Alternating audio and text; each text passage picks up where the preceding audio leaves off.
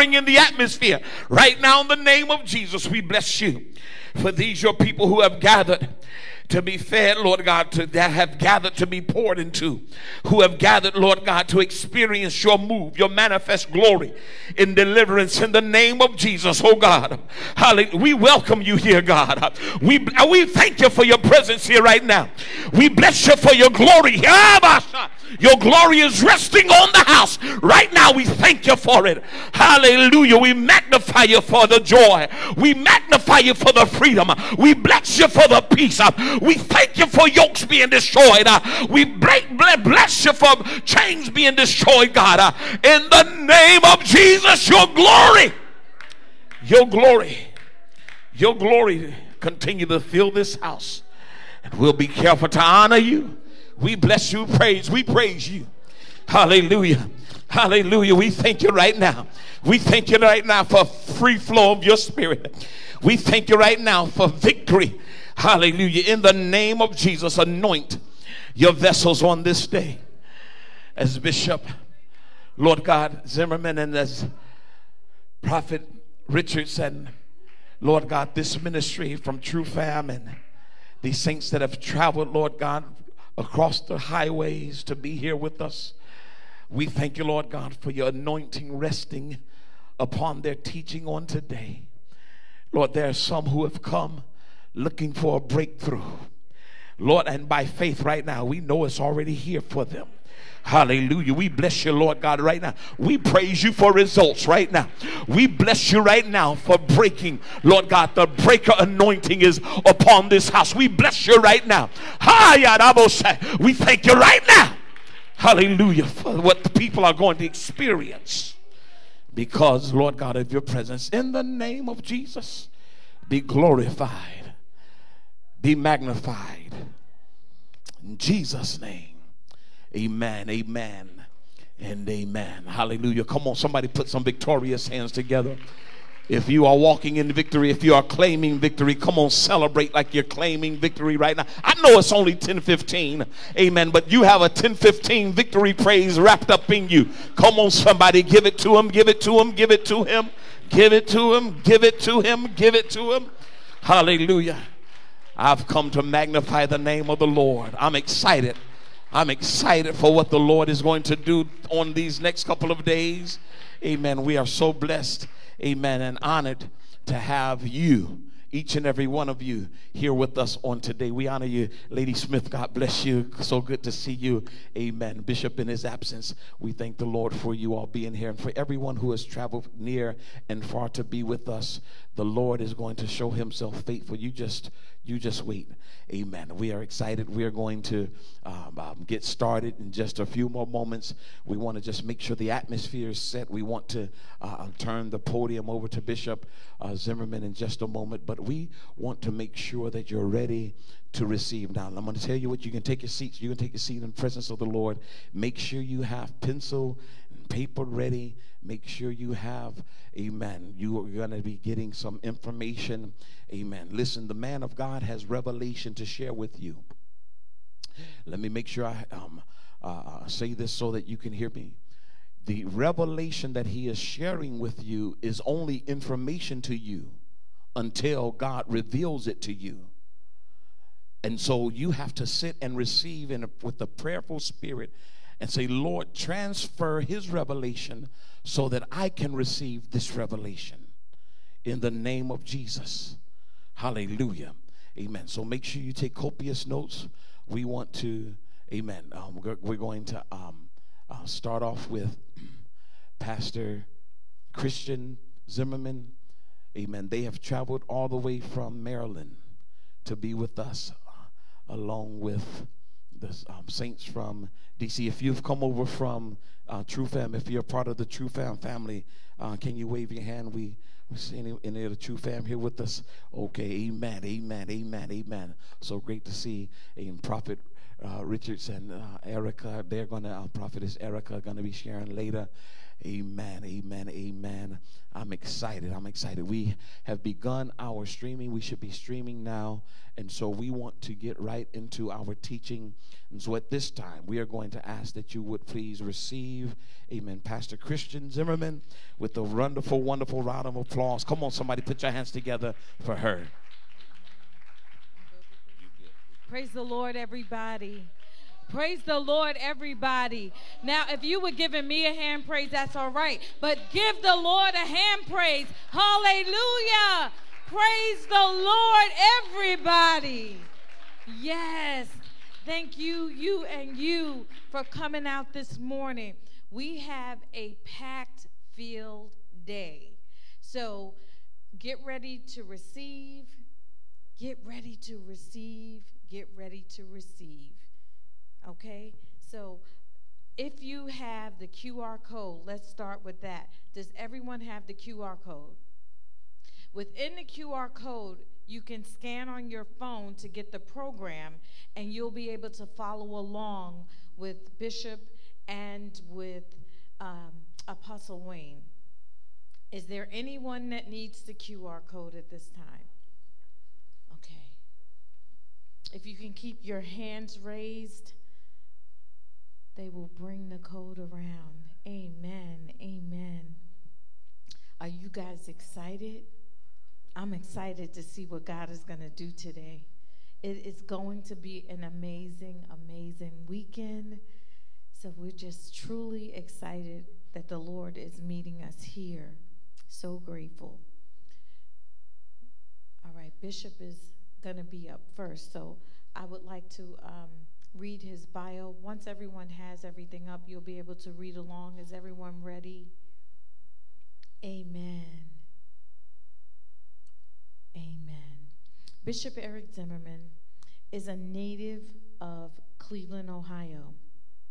He graduated from South High and attended Kent State University.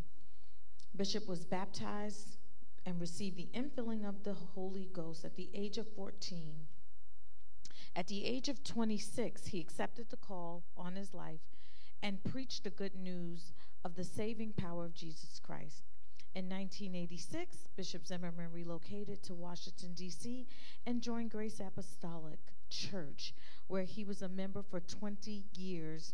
In 2006, he joined and served under the leadership of Pastor Victor L. Furr, who is the pastor of Victorious Life of Faith.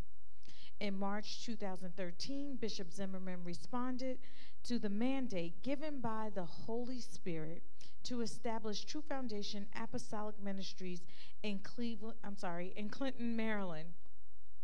His vision was to provide a church assembly where true love reaches beyond the walls. Bishop Zimmerman's ministry focuses on reaching souls while equipping them with the power of Jesus Christ and teaching them foundational biblical knowledge. His ministry provides a safe space for young people to encounter God in a relevant but practical teaching environment. Bishop Zimmerman has a shepherd's heart, and he sure does, for those seeking to establish an intimate relationship with Jesus Christ, in addition to those who desire to be reconciled back to the kingdom of God.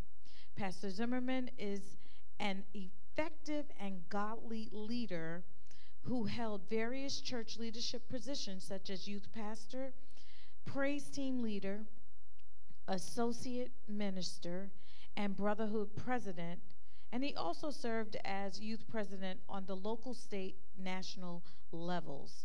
Pastor Zimmerman was elevated to the office of bishop on January 20th in 2018 at the Bible Way Church. Bishop Zimmerman is a devoted family man who values and understands the balance of family and church. He met Lady Christian at Rehoboth Baptist Church while he was performing in a theater production. He was Asagai, guys. In any event, he married Lady Christian, and they are parents of 4 beautiful daughters, Desiree, Charmaine, Erica, and Mia. who are also extremely involved in the ministry. Can we give Bishop Eric a hand clap? Before he comes, I did want to share with you the things that he will be discussing on today. So, Bishop Zimmerman will be discussing the Jezebel spirit. He will be discussing witchcraft, the tortoise spirit, the mermaid spirit. He will talk about teamwork, how teamwork makes the dream work. And maybe I'm speaking prophetically, but Apostle Wayne will also be speaking later, and we'll talk about what he will be discussing. So at this time, if you could stand to your feet as Bishop Zimmerman comes forth, and greet him with a hearty amen and a hand clap. Hallelujah. Hallelujah.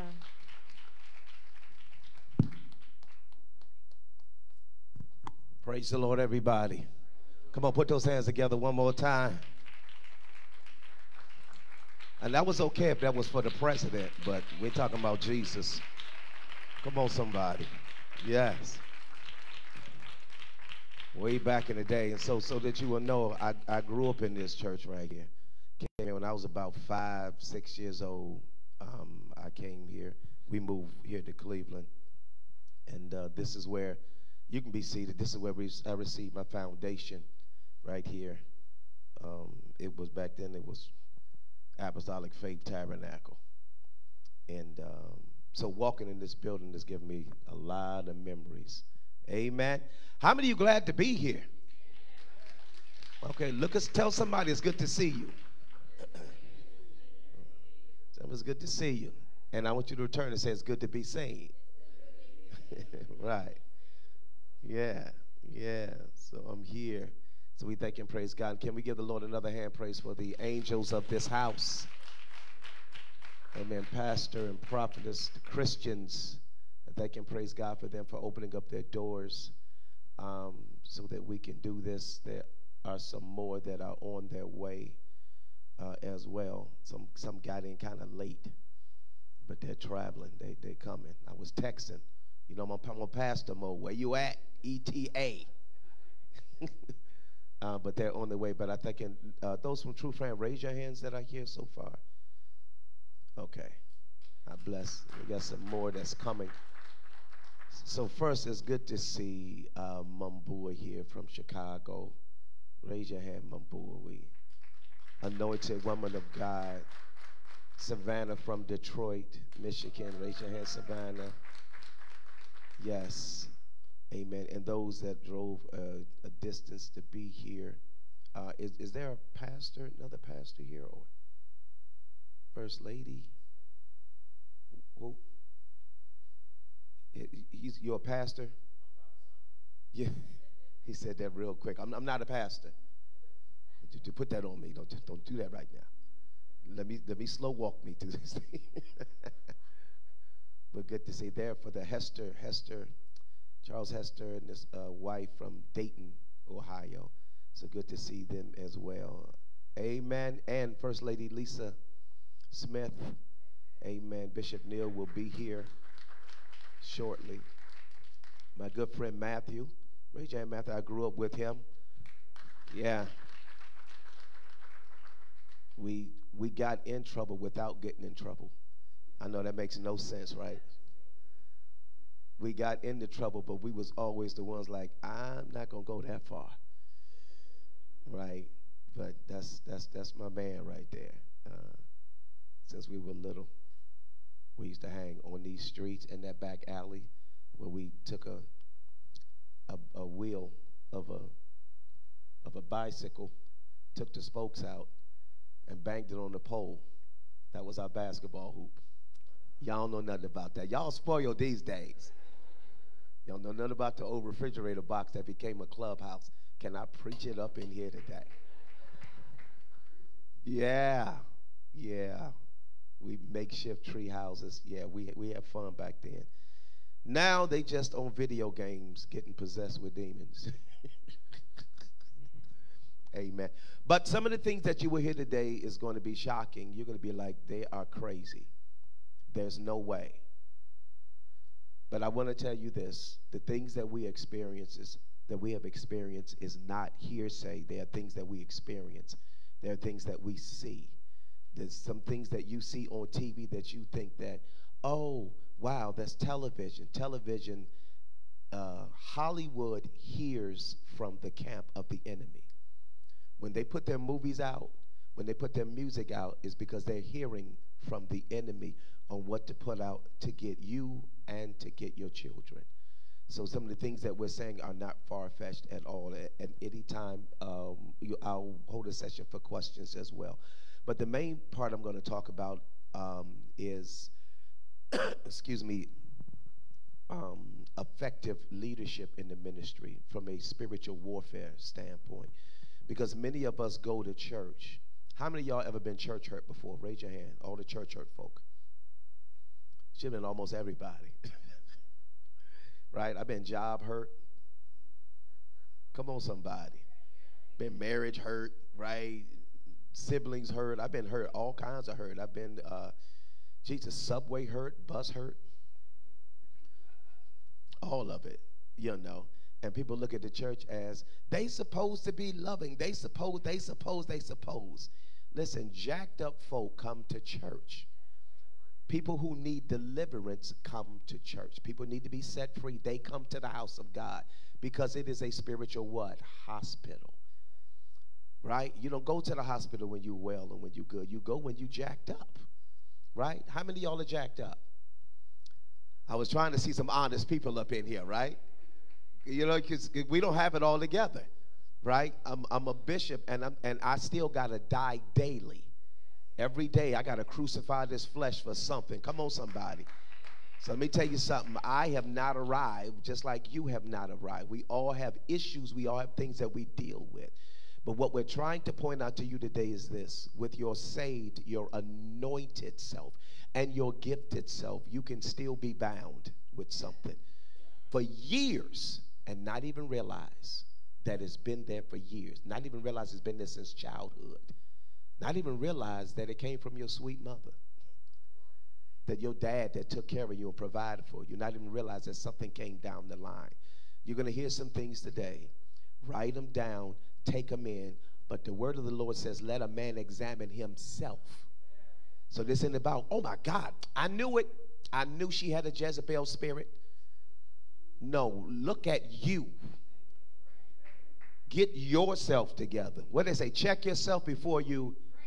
Come on, somebody. Y'all been in church. Okay. So, getting people to work with the vision that's set forth in the pastor. So understand that no pastor is perfect. Leaders are not perfect. We are a work in progress, right? We get frustrated just like you get frustrated. We don't feel like coming to church just like you don't feel like coming to church. The only difference is we can't stay home. We got to come to church. We got to be there. We got to stand in this pulpit and preach even when we have darts thrown at us that are sticking in our back and knives. The leaders have to lead even though they're wounded, because they're warriors, but they lead when they're wounded and when they're hurt sometimes, because they have to function inside the ministry. And that is the job of the enemy, to run you out of the position and the place that God has set you in. I'm going to preach today. I may hurt some feelings. Is that all right? So, to understand, especially for those leaders in the room, and I want everybody here, how to get your staff to work with you as a leader in the church or as a pastor. You may have people under you, right? Or you may be that person that's under somebody. And so listen to this so you'll know how to operate so that you won't bring havoc to the ministry. So you first must understand the spirit behind the scenes that is working against the ministry, right? And y'all can say amen sometime. Y'all help me get through here quicker. All right? So when God is moving and shifting, if you don't understand what's going on spiritually, you're going to miss the flow. You're going to be totally out of tune. You're going to be out of spiritual rhythm. You're not going to be able to decipher anything that happens within the ministry because you are out of sorts, right? Black folk are emotional creatures as it is. How many of y'all real emotional? We will drop at a dime. We will get mad. Someone go from 0 to 60 in 3 seconds. We're emotional people. And so, don't be pointing at him. And so the main thing is this. You have to watch your emotions. The enemy manipulates your emotions to get you to wreak havoc inside of a ministry because you're mad at something or you in your feelings about something, right? Y'all know how many cussing saints we got? Oh, I'm about to drop this mic. Right? And like I say, work in progress, right? Sometimes that word slip out. You know, sometimes not just one word, sometimes it's a sentence that comes out, right? Because somebody done took you over the top, right?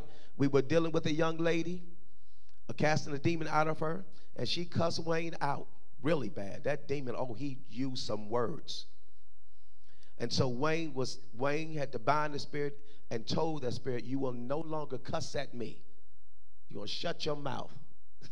You're not cussing at me no more, right? And guess what? Shut up. It didn't cuss no more. But spirits are smart. Don't think they dumb because she gave him the finger.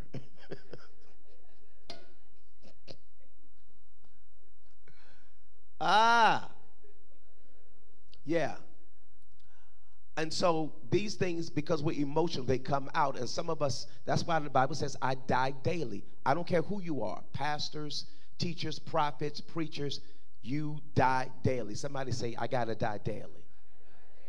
Right? So you cannot fight the unseen world if you're not walking in a spiritual space.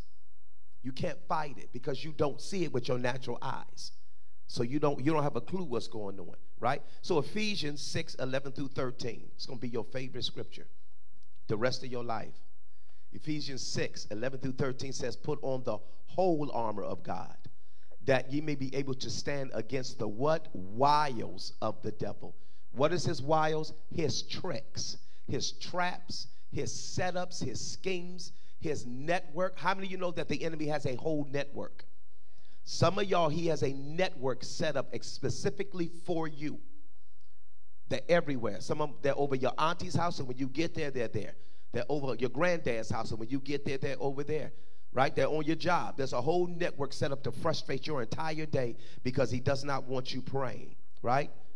And the 12th verse says, for we wrestle not against flesh and blood, but against what? Principalities, against powers, against the rulers of the darkness of this world, against spiritual wickedness in high places. Notice it talks about 4 levels of demonic activity that you have to battle with. Principalities, my God, powers, rulers of the darkness of this world, and spiritual wickedness in high places. So understand the hierarchy. In the air, in the heavens is, you have demonic forces that dwell in that space. You have foot soldiers that are on this earth that has hierarchy. Right? Woo! This is how serious it is. So when you're binding up stuff, you got to bind it up there, got to bind it up here. Right? This involves understanding and knowing how to maneuver through what is called principalities and personalities. Write that down. Principalities and personalities. Principalities, powers are high-ranking spirits that have visited some of you. Not just a little foot soldier, not just a little old demon. This is a high-ranking spirit that has visited you. Why did he come to see me? Because your assignment is a threat to him. Whatever God has assigned to you to do is a threat, and he can't send a little foot soldier after you. He has to send somebody with authority who command legions underneath them, and that's why he sent them to you. How many of you are prophetic in this room? Raise your hand. How many of you are seers? Okay, come on now. Yes. And so we're often attacked because of your spiritual insight, because he does not want you sharing. And this is important. When you're in a ministry and you see something in the ministry, you must go talk to leadership. Preferably, you go talk straight to the pastor, because it could be something about one of the leaders. So you need to go talk to the pastor. I saw a vision. I saw something on them. I need to know if I'm correct. I'm giving you what I seen. How many of you are prophetic dreamers? Yes. I had a prophetic dream about something. I need to give this to you. I need to tell you because I don't know everything about what it means, but I need to give it to you so that the pastor can take it and decipher it. So in our ministry, I put together a prophetic dream unit. I don't know how many of them in there now, but the dreams that come in are all in sync. They have them on different dreams on different nights. Sometimes they have them a week ago. They put them in there, and they're all in sync. Sometimes they're dreams about the government, what's happening in the government. Sometimes about what's happening in the church. Sometimes there's about where we were getting ready to go. One of the dreams told us what we were coming to in Cleveland here. That was on Monday. Described the color of the walls of the church and named the particular spirit that was going to meet us here when we got here. So last night we were here in prayer, and that particular spirit, it was seen, right? Prophetic dream. When you're a prophetic dreamer, you always have to say something to leadership when you have a dream. Somebody say, let me say this. Look at your neighbor and tell them, get out of your fear. Get out of it. You got to spill it out, right? So this involves understanding and knowing principalities and personalities. Personalities, people. People.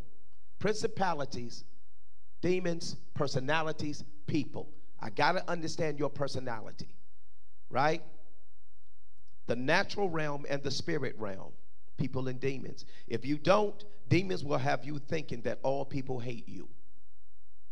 And let me say that to leadership too. Demons will have you thinking that everybody is against you, that nobody likes you. When you preach, nobody got up and clapped. Nobody celebrated you. And now you and your feelings, they don't like me. I'm going to find me another church. I'm church hurt now. I'm going someplace else. Because a prophet, and do you start quoting scripture, a prophet is without honor in his own country. You're looking for scripture to say, no, maybe they enjoyed you, but maybe you took them in a place where they're thinking now, where they're meditating on what you said, and they're like, man, that was powerful. Because we're so used to, God said that. We're so used to that, right? And when somebody sit down and talk to you, you're like, no, that wasn't, they didn't preach. No, we're used to emotionalism, right? So get out of your feelings. The spirit of paranoia is real. Preach, Bishop. I sure will. It will have you thinking nobody likes you. Everybody's against you. And that's not the case. Be careful with your language. If I come to you and say, if I come to you, First Lady Lisa, and say, you know, people are saying, I don't pinpoint anything. So now your mind goes to a place where everybody's saying this. No, it was one person. But because I don't want to identify them, I say people are saying. That are some of the worst words you can bring to leadership. I don't want to say names. Well, you shouldn't have came to me then. Preach, Bishop. Give me the name. I'll keep it confidentially, but I need to know what I'm dealing with. This is how you snuff out the plans of the enemy, y'all. Right? So, I had a vision. I had the vision within my leadership, and so I gathered them together to give them this exercise, right? So while in class, I wrote down on the board all this. I said, I need you to write down on the board everybody's strengths and weaknesses. I want you to write your strengths and your weaknesses, and I need you to be honest. If you got a temper problem, I need you to put it down here, right? If you can't stop watching certain things on TV, I need you to put it down here, right? Strengths and weaknesses. Let's go. So it showed each and every one of them how vulnerable the team is. Right? What just happened? Oh, okay. It shows them how vulnerable each other are, because we all have vulnerable places, right? You're anointed, you're gifted to do what you do, but you got anger issues. You're anointed to do what you do, but at 2 o'clock at night, when HBO is on, you looking at things you shouldn't be looking at, and you can't turn it off.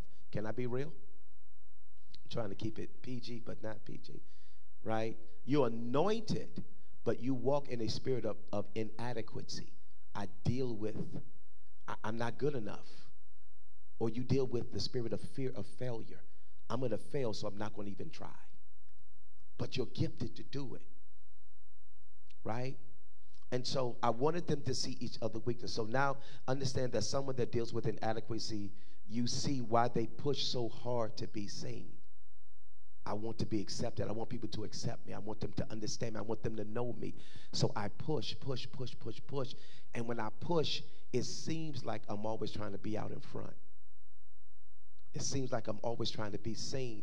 No, I'm dealing with inadequacy because of what happened in my bloodline.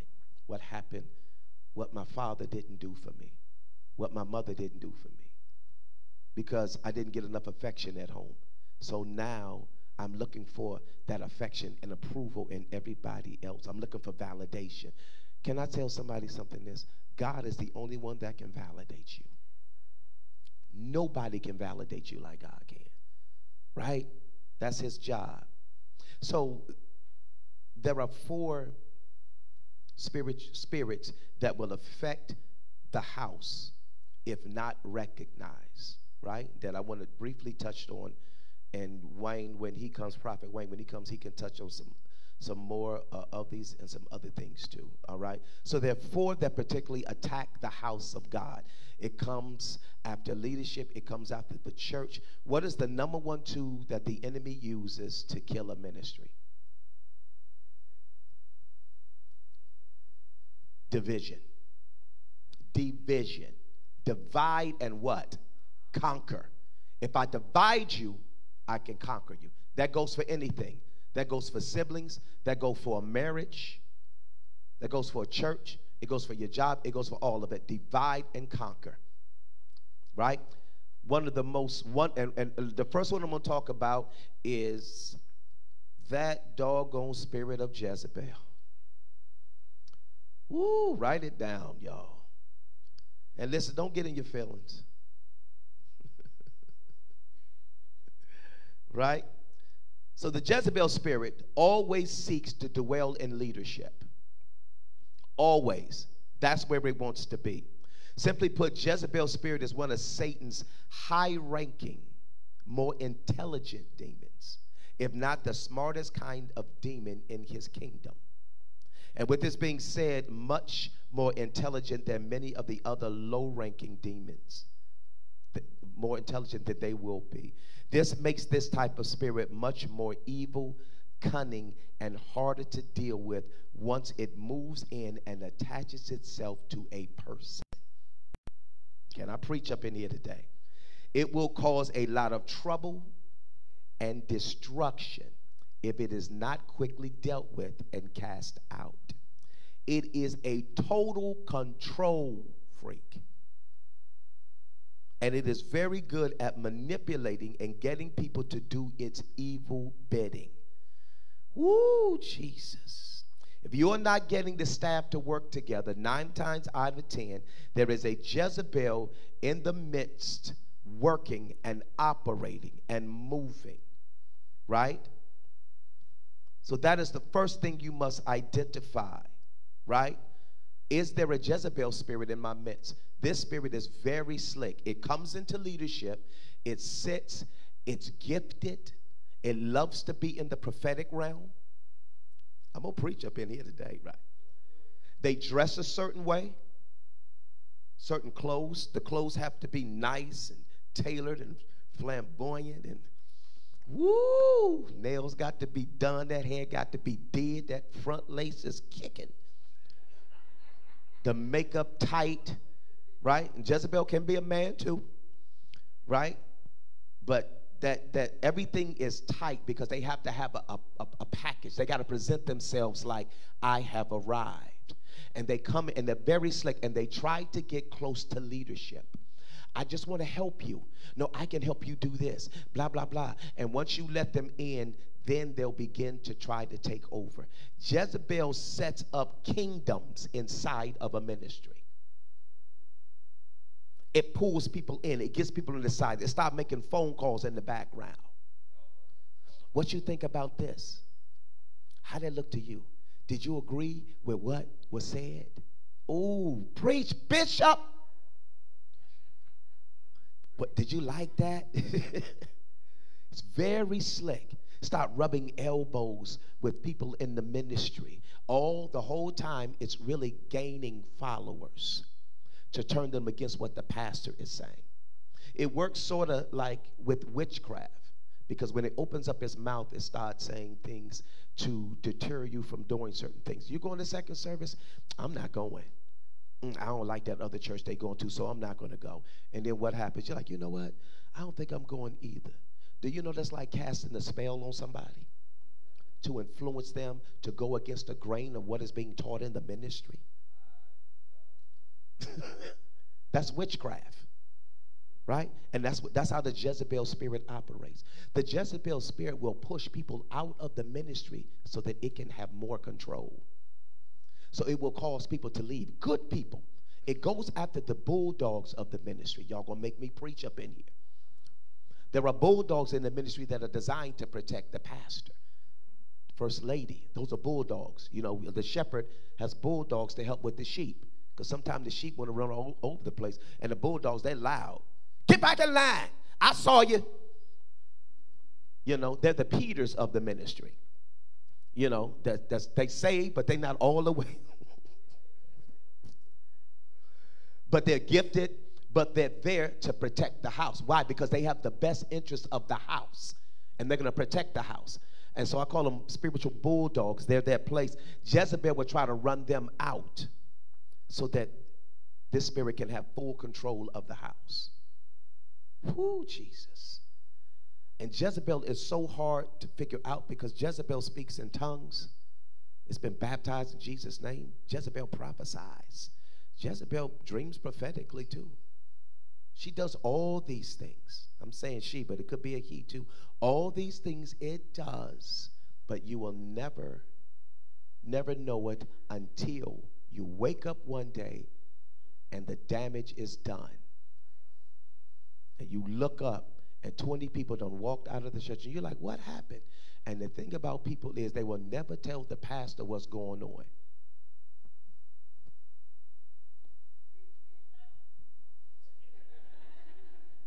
They won't go to the pastor. They'll go to somebody else. And next you know, the pastor's like, yo, where you at? Church started at 11 o'clock. I don't know. Now you're lying. And now you're missing all these services. And then come to find out, 2 years later, the pastor found out, well, you know, such and such and such. Well, if you would have came to me, I would have corrected that.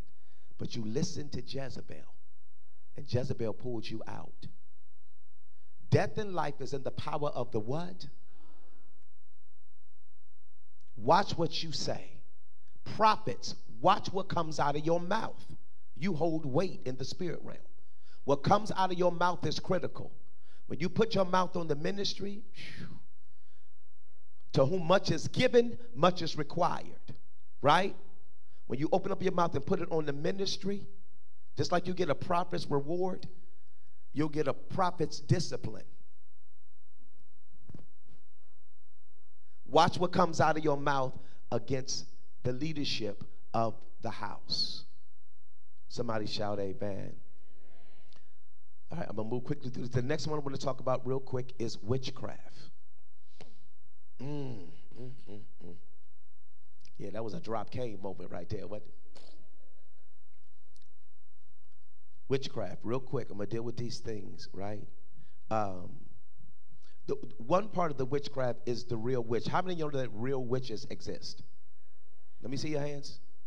Real witches exist that practice actual witchcraft, right? We got some people in the ministry who grew up in witchcraft. They practiced it. They went to satanic church for 7 hours, and we complain about an hour and a half of church.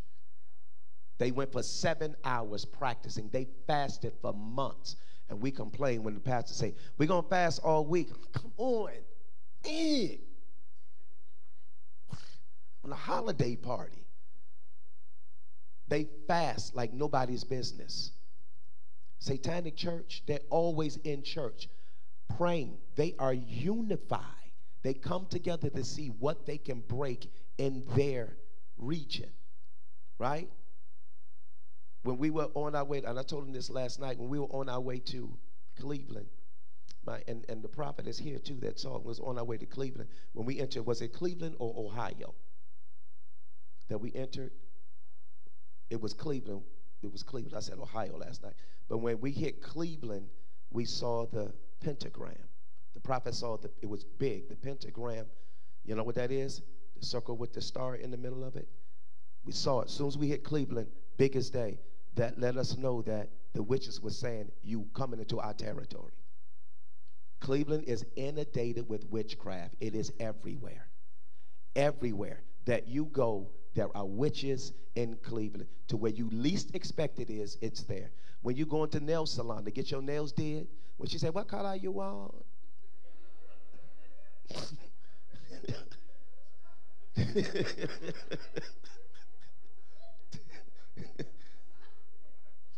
There are witches working on your nails, your feet. They're touching you. They're working in some of the stores, feeding you your food. You don't know what they're putting in that stuff. They're in the massage parlors. I can name the massage parlor. Nurseries and the hospitals. There are witches who practice witchcraft who have been strategically placed in these places for when you come in. And guess what? They recognize you when you walk in the door. They see you. Hopefully they recognize you. Prayerfully, they see you coming. Prayerfully, they're intimidated by you. And not to the point where it's like, oh, please, it's one of ours. Because demons will call you out. You want to get up there and lay your hands on somebody, demons like, oh, please. Just one of mine. Just with him yesterday. Sit down someplace. You don't have no power. They will tell you that. Come on, somebody. You don't have no prayer life. You don't have no fasting life. You better sit down and get a life, right? Build your spiritual life before you dip into that realm to deal with things like that. And so witches, they need to know who you are when they see you. They need to know your name. They need to understand. And the network will speak to them. The demons will speak to them and say, don't mess with them. They belong to God. You can't do anything with them. No, they are real Christian. There's a guy named John Ramirez. He practiced witchcraft. He talked about it in his YouTube video. It's incredible. He said that they, as Satanists, used to come to churches to shut churches down. They come to church also to recruit. Just like they went to the club to recruit. Stay out of the clubs, y'all. Lounges. We went to get something to eat last night. When we left here, it was the name sounded good. It was called A Touch of Italy. We ain't know nothing. We just pulled up. We could smell what was we at in Bedford? The food smelled good and we pulled up. When I got out the car, I said, that's weed. That ain't food. Then they start getting out the cars. Then the guy was standing there with the wand. I was like, this is a restaurant. Why is he frisking people?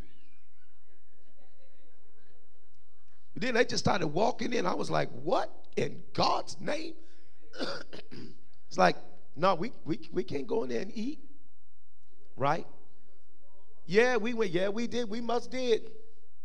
Right? That witches are at Cleveland is and flooded with it, and it is their domain. There's a particular massage parlor. Do you remember the name of it? What's the name of it? Bodhi Tree. Yes. Bodhi Tree is a massage parlor. I think a lot of them are on the west side. Do not go there. Ask me why. Because they practice what is called Reiki, which is witchcraft. So when they're massaging you, they're doing rituals on you. And you go home and you're like, what's going on? Something just not right. Right? So you have real witches. Then you have Sometimes they'll come inside the church. They cast spells. They use what is called a cauldron. You know what a cauldron looks like? It's a big pot. And they use it to mix their spells and stuff in. They sell them in toy stores now for children. They wrap they're pink. And they sell them to kids and Ouija boards. They sell them in the toy store so you can run to your kid, be like, I want a Ouija board. Right? These are real witches that deal with herbs, rituals. You can see them in how they dress. Sometimes they will come to church and sit quietly in the background. Right? And they'll just sit there and they'll observe because they're monitoring what's going on. While I'm sitting here talking, if you feel fidgety or you start yawning, it's okay. All right? Then you have other witches that don't realize that they're operating in witchcraft. Somebody say, preach, Bishop. You don't realize that you're operating in witchcraft, but you come to church with your saved self and anointed self. But every morning you pick up that paper to read your horoscope. You're dealing with the astrologers. You're looking at the stars, and you're maneuvering your life through the stars because you are an Aquarius. We cast out a demon. We was casting out a demon, and we asked that demon, what is your name? Because that is biblical. What is your name? That demon said, my name is Sagittarius. Because when you call yourself these things, you take ownership of it. And that thing brings you to a false identity. So when you pick up the newspaper, oh, that is my day. No, that's not your day. You just read that, and now you're going to make that your day. That is not your personality. And so you have people in the church walking around with, this is the age of Aquarius. That's who I am. No, you're not. Right? They are looking at the horoscopes, psychic readings. Anybody ever been to a psychic in here? Raise your hand. Don't be ashamed because you need deliverance. Yeah, but you already been delivered. Psychics. Be careful. There are prophetic psychics in the church too. Spiritual gypsies moving from place to place trying to lay hands on folk. Because we have become prophetic junkies. I just need a word, Doc. Come on, just a word, man. Please, I give you a quarter. Just running from place to place to hear a word. Be careful whose table you eat from. Cannot eat from everybody's table. You will get spiritually sick. And when you're running from table to table to table to table, you're taking all these spiritual advice from all these people, you're going to wind up with spiritual schizophrenia. You ain't going to know whether you're going or coming. You ain't going to know whose voice is real, what to believe. Find you a house that's teaching sound doctrine and sit down and learn. And if you feel like you have spiritually or you have intellectually gone past that ministry, that doesn't mean it's time for you to leave. It means it's time for you to teach. Preach, Bishop. Oh, I am. It means it's time for you to teach. Since you got this level of revelation, go to leadership and say, hey, God gave me this. Can I teach this? That's how you do that. And if leadership says not yet, you just sit back and just pray and say, God, open up a door so that I can teach this. Maybe it's not time for the ministry to get that yet. Maybe they can't handle it yet. Some of y'all, if I told you stop drinking Starbucks coffee, you'll lose it.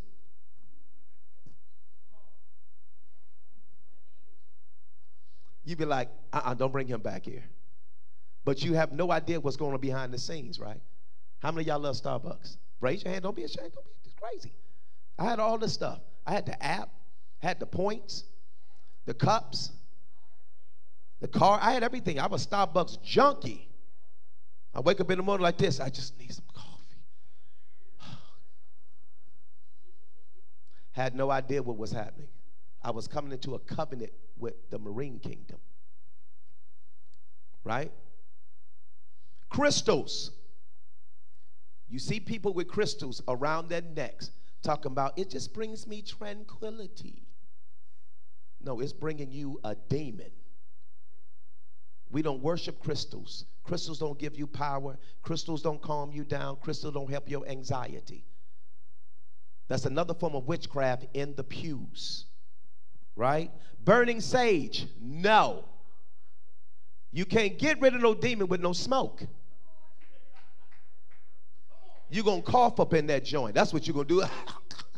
You can't get rid of burning sage. Burning sage actually invites them inside of your house. That's what it does. You bring them in. I saw Kyrie Irving, the basketball player for the Brooklyn Nets. He was in the arena, burning sage in the arena, right?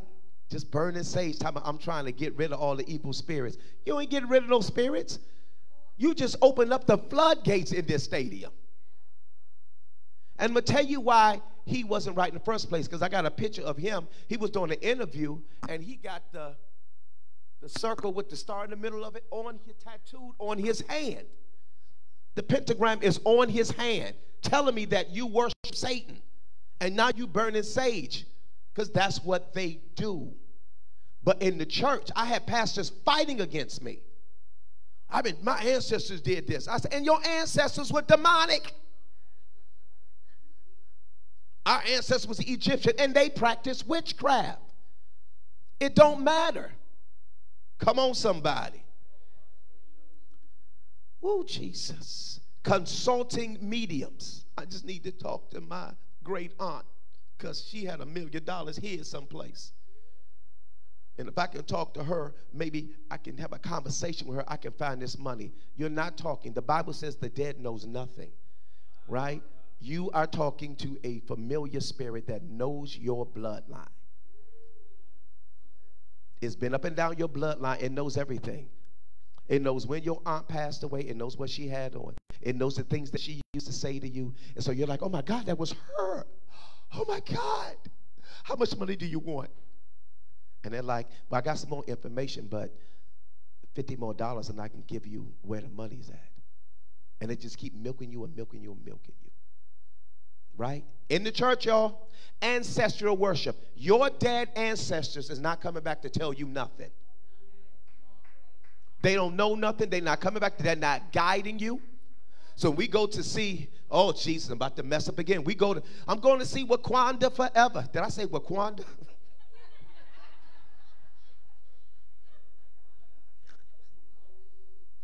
What's the name of it? Wakanda. Jeez, I think I'm in the hood. We run to see these movies, and they have all this ancestral, and they go, our ancestors are leading us and guiding us, and have you noticed everybody's talking about it now? My ancestors takes everything totally away from God. It's ancestral worship. They're not talking to you. Once again, that is demons, familiar spirits who know you. I worked with a girl. What time is it? A young lady called me. She was like, I need deliverance. She lived in St. Louis. She said, something's going on. I need deliverance. So I'm on the phone with her, right? This is one of the craziest things that I was witnessing. So I'm on FaceTime. I said, let's get on FaceTime. We can find out what this demon is doing. It wasn't just one. It was 11 of them. So we're on FaceTime with her, and so she's as soon as I got on the line with her, immediately she got a headache. Immediately her head started hurting bad. She started feeling aches in her body, and that was the demon saying, get off the phone with him. Don't talk to him. Then they started talking to her, and I was like, what are they saying? They're telling me to hang up the phone, not to talk to you, not to believe you, not to trust you. I said, okay, that means I'm still saved. Okay. So I'm working with her. Now the lights are flickering on and off inside of her room, right? Just going on and off, in and out. Her boyfriend that she was living with, he's fighting against Christianity. He doesn't, none of it. He doesn't want to go into church the whole 9 yards. Where she lived at, there were no deliverance ministry. I couldn't even find one. I was calling over the city, trying to find a deliverance ministry to send her to. I couldn't find one, because churches don't want to deal with deliverance no more. All they want to do is come inside the churches. I'm a title, I'm an apostle, I'm a prophet, I'm a bishop, I'm this, I'm that. I don't care about people being free. It's about money. You bring that money inside of the house of God. We're trying to build this big cathedral. I know it ain't no power in it, but we're trying to get people in it, because it's about success and things. And I'm going to show people that I'm blessed because I got stuff when all 10,000 of y'all are on your way to hell. So you can't find any pastors that's going to get down there and work with them. And so we in church for 4 hours, right, true fam? Laboring at the altar for people. there for 4 hours. Forget about football. I just look at the highlights when I get home. We're laboring. And when we finish, we tired. We've been to war. We've been to church. But it's not like that today. So she couldn't find a place to go to, so I'm working on the phone. And now these spirits are drawing pictures on the wall. Very good artist.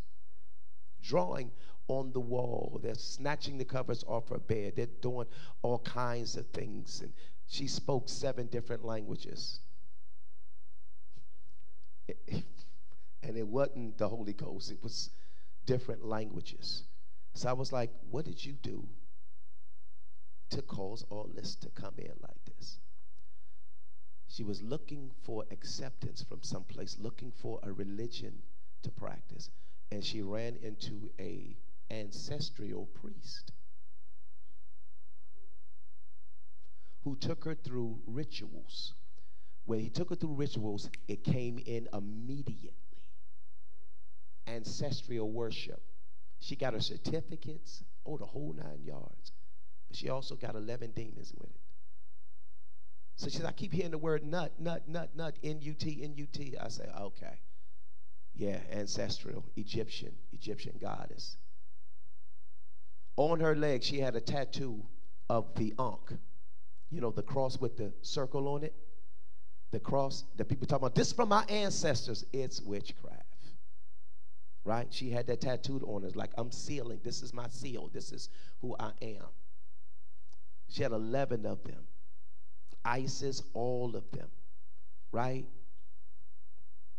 Very, very rough case because of the open door that she opened through what? Ancestral worship. And the priest laying hands on her. And he was from the tribe of Yoruba. Yoruba. Right? And that tribe, Yoruba, from Africa, is extremely wicked. How many of y'all wear waist beads? Y'all ain't raising y'all hands? If you wear waist beads, I know somebody taking, or your kids run around with them, snatch them off now.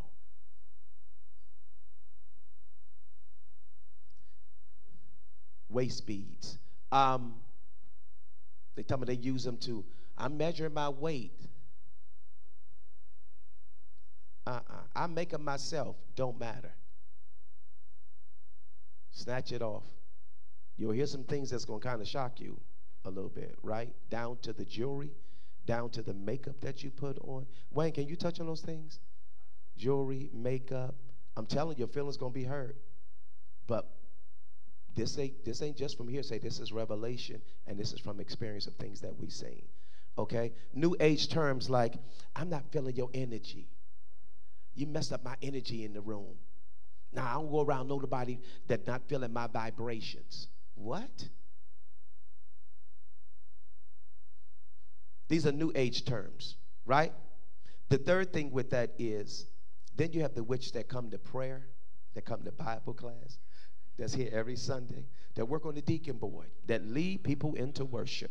Oh my God, they lead people into several auxiliaries, but the whole time your mouth is on the ministry and the pastor. You're a witch. You are a witch. When you are tearing down your ministry with your mouth, you are practicing witchcraft. Sometimes you know it, and sometimes you don't. When you try to destroy a ministry or the man or woman of God with your mouth, go back to a place of repentance, apologize before God gets a hold of you. You have opened up a door to yourself. Preach, Bishop. Oh, I am. Your mouth. I don't like them. I don't like the way they did that. You're not the pastor. You're not the first lady. You can't even handle that position. You don't know what they go through, what that takes. You know the stress that we go through trying to lead people? What? The spiritual attacks, the natural attacks, the mouth. Whenever any of our prophetic dreamers in, when you have a dream and you see your leadership in dream and you see somebody pointing a gun at them and shooting at them, that means somebody's mouth is on the ministry. If it's a short range gun like a pistol, it means that the person that's doing is right in the vicinity. If it's a rifle, it means that it's a sniper. That somebody is far away putting their mouth on the ministry and the man and woman of God. Y'all got that? That is a form of witchcraft with your mouth. Why? Because you're casting spells out of your mouth. Leave the ministry. I don't like them. I don't like what they did. You don't have a prayer life. And so what happened with this type of witches, they do this. They're like, well, since I don't like what they did, then I'm not paying my tithes. I'm not giving my money to that ministry. So now you withhold your money because your money becomes your power because it's all the anointing that you have. It's your money. I'm not going to give to them. I'm not going to sow into this ministry. You ain't hurt nobody but yourself. Except the Lord builds the house. They that labor build in vain. God does this thing. So God is not going to let the ministry go under because you decided that I ain't giving them nothing. I don't like them anyway. I know how people do. And you hurt nobody but yourself. This is a form of witchcraft in the pews. Are you?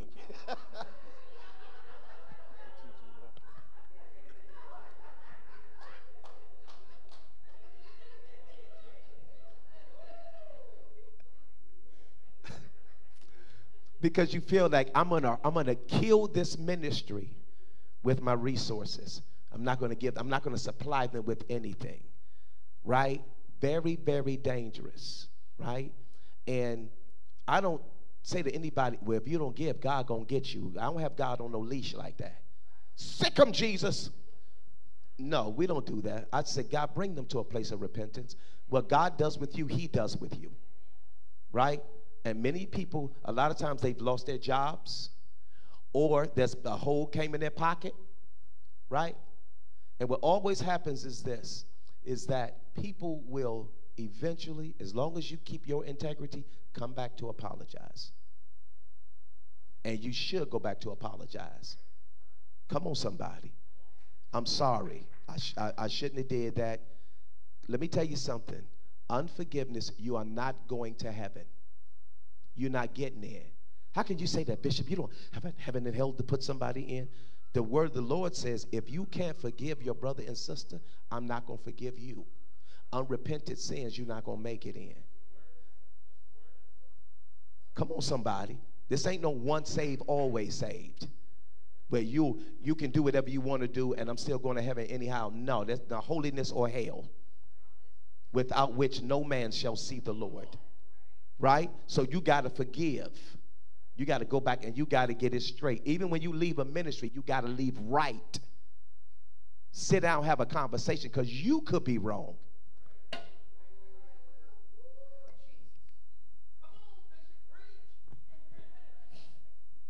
Convincing people not to follow the vision is witchcraft. All right? The next one I want to deal with is one that we recently discovered was attacking our ministry. It's a tortoise spirit, snail, turtle.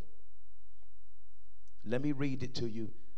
And when I finish, if you raise your hand, if you think it's hit your house or if it hit your house, your home, or your life, right? Slow-moving animals means you are operating with the tortoise and snail anointing. Sluggish progress or none at all. Operating at the tail position instead of the head. And others share testimony while good things never seem to happen to you.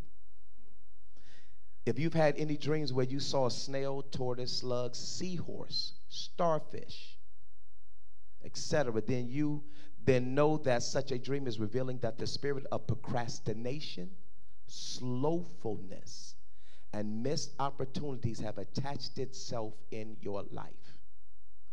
The evidence of these spirits in the dreamer's life begins with an unusual case of laziness and lack of desire to do things that are important. Anybody ever been there before?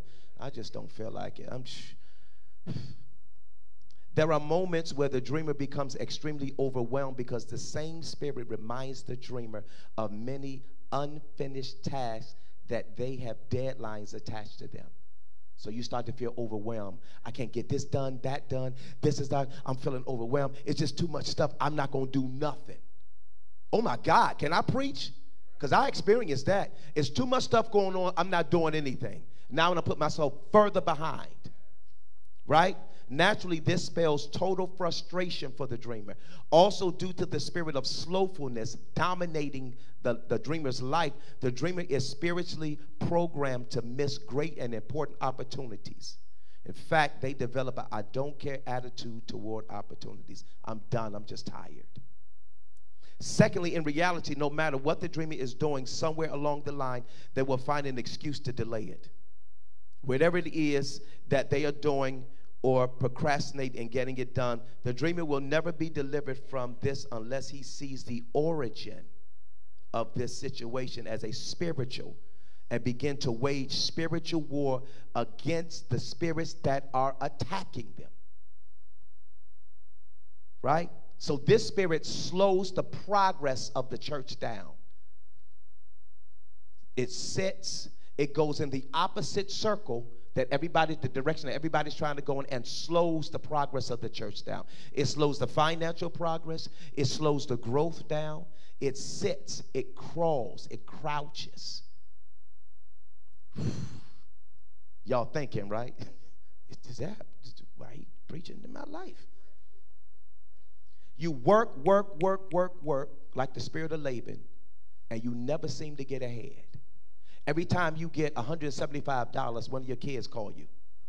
I need $175. My tire blew. It's like, big. Can't put nothing in my savings. Right? Tortoise slows your life completely down. You're never able to elevate spiritually because of the slow pace that is walking the church in. It attaches itself to the spirit of religion and tradition. It will not allow you to move. It won't allow you to progress. It won't allow you to move forward. It is a moving at a snail pace. Let me raise your hands if you've experienced this. Some of you experience it on your job. You can't move forward. You can't do nothing. You have to break this spirit. You got to go into warfare against it. You cannot allow it to control your life. How many of y'all need a breakthrough? Come on, somebody. To get a breakthrough, you got to break up with some stuff and some people. You need to get a breakthrough. That's the only way you're going to break out, is to break up with some stuff.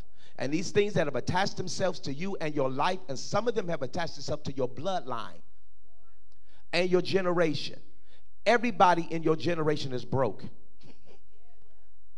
All your family members, nobody graduated from high school. Right? Nobody. Nobody's in your bloodline is married. Or they're all divorced. None of the marriages last. A pattern of you jumping from church to church to church to church like a spiritual bunny rabbit. Patterns, y'all. Watch your patterns. Right? The last one I'm going to talk about real quick is the mermaid spirit. Somebody say mermaid. Marines, how many of you ever heard of marine spirits? Raise your hand. Okay. Marine spirits are the princes and princesses of the sea. I know some of y'all, but that's not true. Listen, the lost city of Atlantis, y'all, is real. Oh, I'm not coming back here. I can see that right now. The lost city of Atlantis is a real place. Hollywood knows it's real. They've been dropping bombs in the ocean recently. What are you dropping bombs in the ocean for? It's real, y'all. What you see on television, what you think is play, it's real. Write the scripture down, Ezekiel 26:16. Go and read it. This class of demons are responsible for all the whoredom our world is living with today. They perpetuate the highest level of wickedness against mankind in the form of filth, defilements, sexual bondage, depravity, marital breakups, and delusionists. Apart from the very visible penetration of marine spirits in our society today, they influence the music, They influence the fashion. They influence the film industry. These spirits also oppress people by coming to have sex with them in their dreams, or even claim to be married to them. Ooh, Jesus. Spirit spouse and spirit wives. I'm not going to go deep in that because Wayne can talk about that. They come in your dreams. How many of you have had sexual dreams? Raise your hand where you've had sex in your dreams. Right? Don't be ashamed. How many went through with it? No, don't worry about that.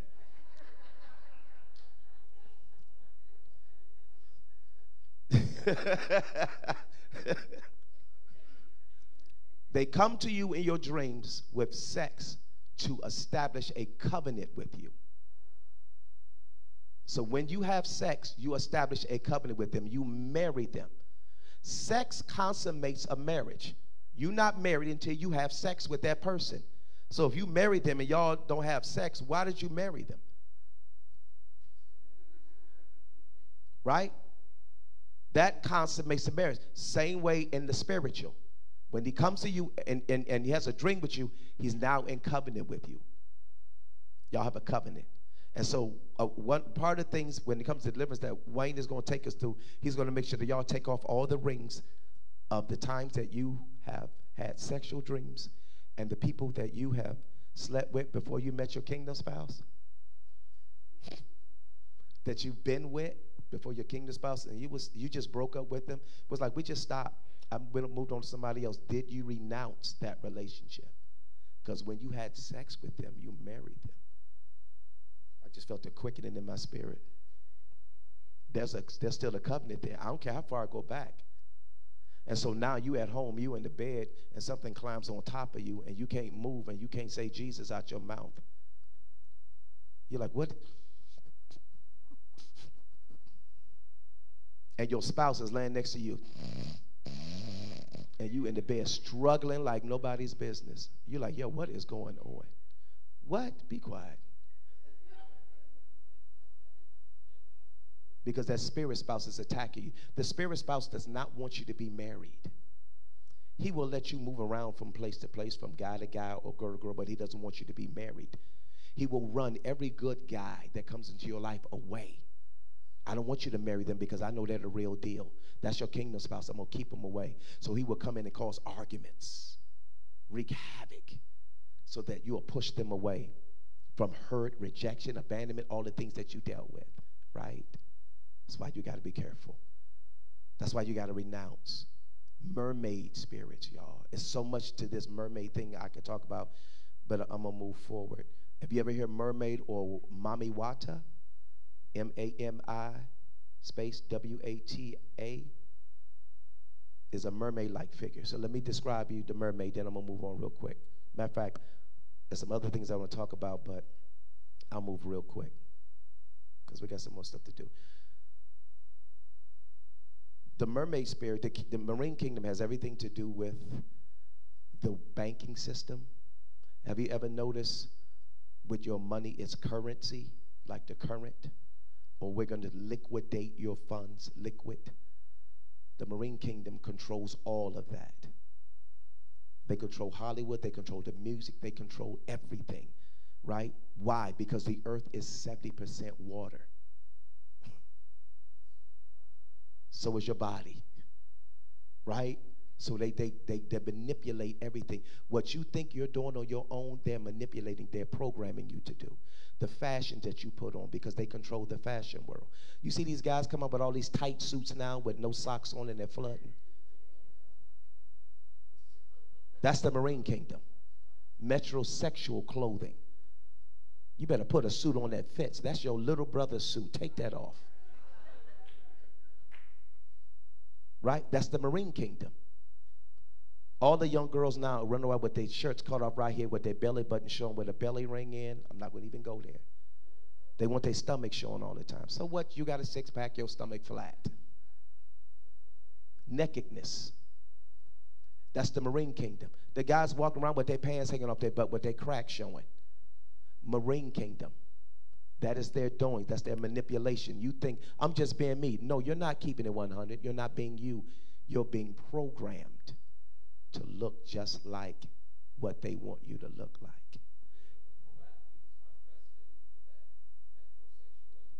Yes. Skirts. They wearing dresses. Why do all our black men got to put on a skirt in Hollywood? And run around in a skirt and a wig and stuff on. And then, if you've been paying attention, once they do that, they blow up. Ooh, Jesus, that's a whole nother place. Right? So this spirit runs everything. So you got to be careful what your kids are listening to, what they're doing.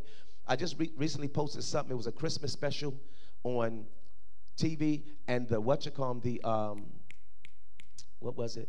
The kids spell "I love Satan." Now it was supposed to be Santa, but I guess they made a mistake on television with 6 million viewers. A mistake, right? So now that's programming the minds of the kids. They put it on television. Disney is wicked. The Disney Channel is wicked. Do not take your kids, sit them in front of the Disney Channel, turn it on and go cook. You can be like, yo, what's wrong with you? Why you keep crying?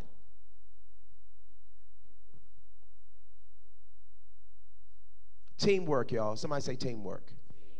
I want to deal with those 4 things. I want you to understand them. I need you to go research some more on your own. But I need you to understand those 4 major things attack ministries big time. They attack the house of God. They don't want it going forward. They don't want it moving, right? So I need, how many of y'all operate in intercessory prayer? Good. To effectively pray, you have to understand what you're fighting against specifically.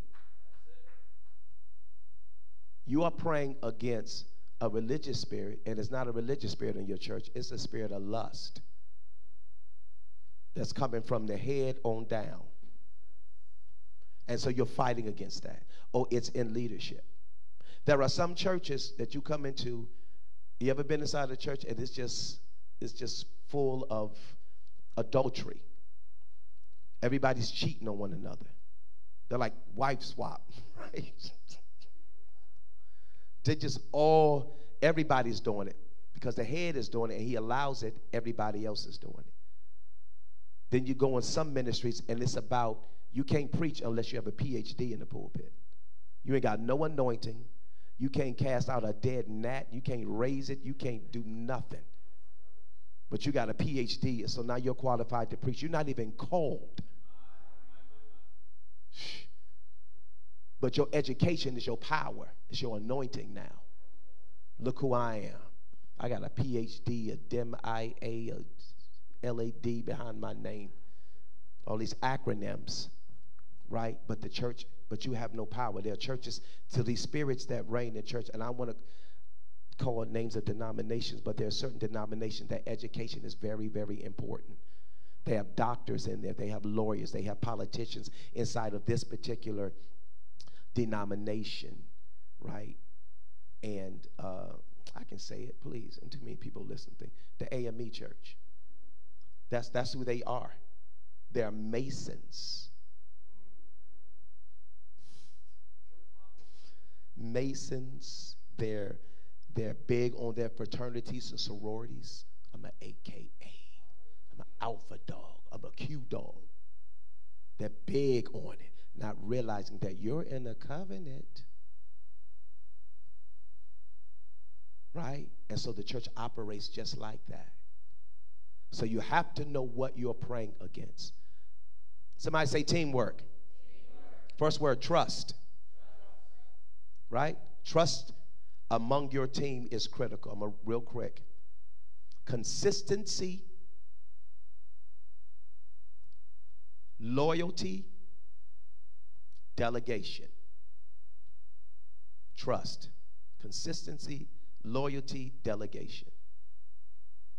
My team always gets on me. You need to delegate. You can't do everything. I was like, I got you. Okay, right. You know, you start a ministry. You used to doing everything. Then God send you people. You got to start relinquishing, right? So that's trust. The second one, E, is economy of energy. Economy of energy. I'm going to explain to you what I mean. Even a thoroughbred horse can't run at full gait all the time. You got to slow down. You got to take a break. You got to go on vacation. My church recently gave me and First Lady Pastor Zimmerman an all-expense paid trip to Destin, Florida. Everything. All we had to do was just show up. Right? Why? We needed a break because we go at full steam ahead. I go at full steam ahead. I just coming through 2 90-day fasts I put myself on. Full steam ahead. Every Tuesday night we praying. And not just, Lord Jesus, there's a lily in the valley. No, we're going into warfare. So it is intense. Right? And I don't think I told the church, after Tuesday night prayer, the enemy woke me up in the middle of the night, and I looked inside my bed, and there was a witch standing right there. If I was to saw it on the street, I'd be able to recognize, I'd be able to say, that's who was standing by my bed. I'm just trying to figure out whether it was astral projection or just a spirit that showed up. But it was standing on my bed, and it screamed at me. Ah! This was after Tuesday night prayer. Screamed at me. I just looked at it like this. It's like, I felt a Denzel Washington moment. You.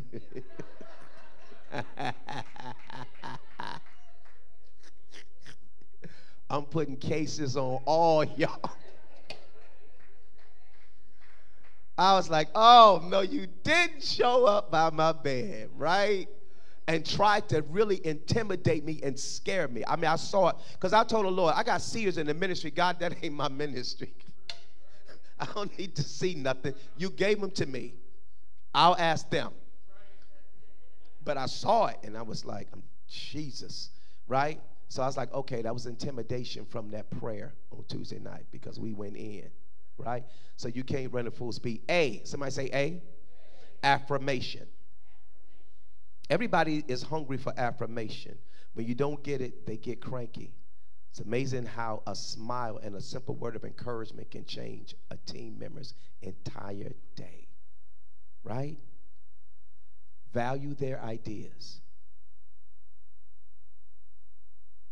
2, appreciate their uniqueness. You're not like me and it's good, so it's okay. 3, commend their efforts. Good job. Even though you failed, good job. Number 4, praise their loyalty because they don't have to be there. They're doing it for free. Affirmation. M, management of mistakes. Proverbs 24:16 says, even though a righteous man falls 7 times, he rises again. It's okay to fail. Become a successful failure. Bishop, what are you talking about? In other words, learn from your failures. There is success in failing at something. You learn from it. It's experience, right? That's the M. W. We at the W now, right? Meetings, like staff meetings, weekly staff meetings, right? Which sometimes we so busy I can't even do with the staff. Weekly staff meetings. Come together, talk. Your units, your auxiliaries, come together and talk. The pastor doesn't always have to say, hey, set up a meeting. Hey, do this. Come together. As an intercessory prayer team, hey, y'all, what can we do to take the load off of the leadership? I want to show them that we're praying behind the scenes. I want to show them that we're with them. What can we do as a team? Let's do this, right? That's good, Bishop. Thank you, Ray. Oh, open communication. Somebody say open communication. Number 1, presumption. How many people have been caused by the phrase, but I assumed? Problems. But I assumed. Right? But I thought. Never assume. Always get the information. Impatientness. Impatience ruins open communication because we are more interested in what we are going to say than listening to what others say. Number 3, pride. Jesus. When you think you know it all, you are resistant to feedback and you become defensive instead of really listening to others learning. Aura, recognize and reward. This is how you keep the enemy out of your house. Recognize and reward. The more credit you give to others, the more you develop team spirit. It's that simple. The Bible says in Romans 13:7, give honor and respect to all those to whom is due. Okay? Last one. Keep on learning. Somebody say keep on learning. Jesus, keep learning, y'all. All leaders are learning. The moment you stop learning, you stop being a leader. The moment you stop learning, you stop being a leader. Proverbs 18:15 says, the intelligent man is always open to new ideas. In fact, he looks for them. Do you do that? Never stop learning. Never stop taking revelational information. Amen. I got more, but I'm going to end right there. Right? I want to give you a little bit to prepare you for what's going to happen so that you'll understand. Let's give the Lord a hand praise. Real quick, are there any questions? Any questions real quick? That means I explained myself really good. Okay, let's give the Lord a hand praise for First Lady. Praise the Lord, praise the Lord. Wasn't that wonderful? Wonderful. Did anyone learn anything today? If you learned something, raise your hand. What did you learn? I want to make sure that everybody's getting something.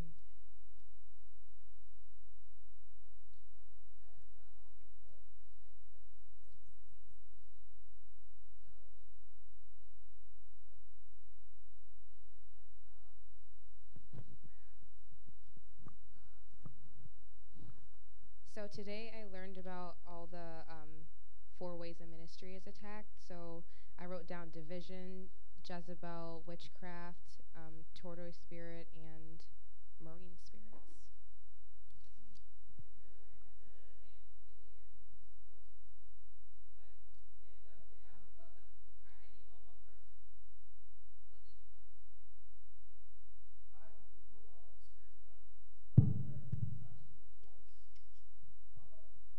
Or a snail spirit. I didn't know that. I knew that there was a spirit of lack. I knew it was a delay, but I did not correlate it to an actual tortoise or snail spirit.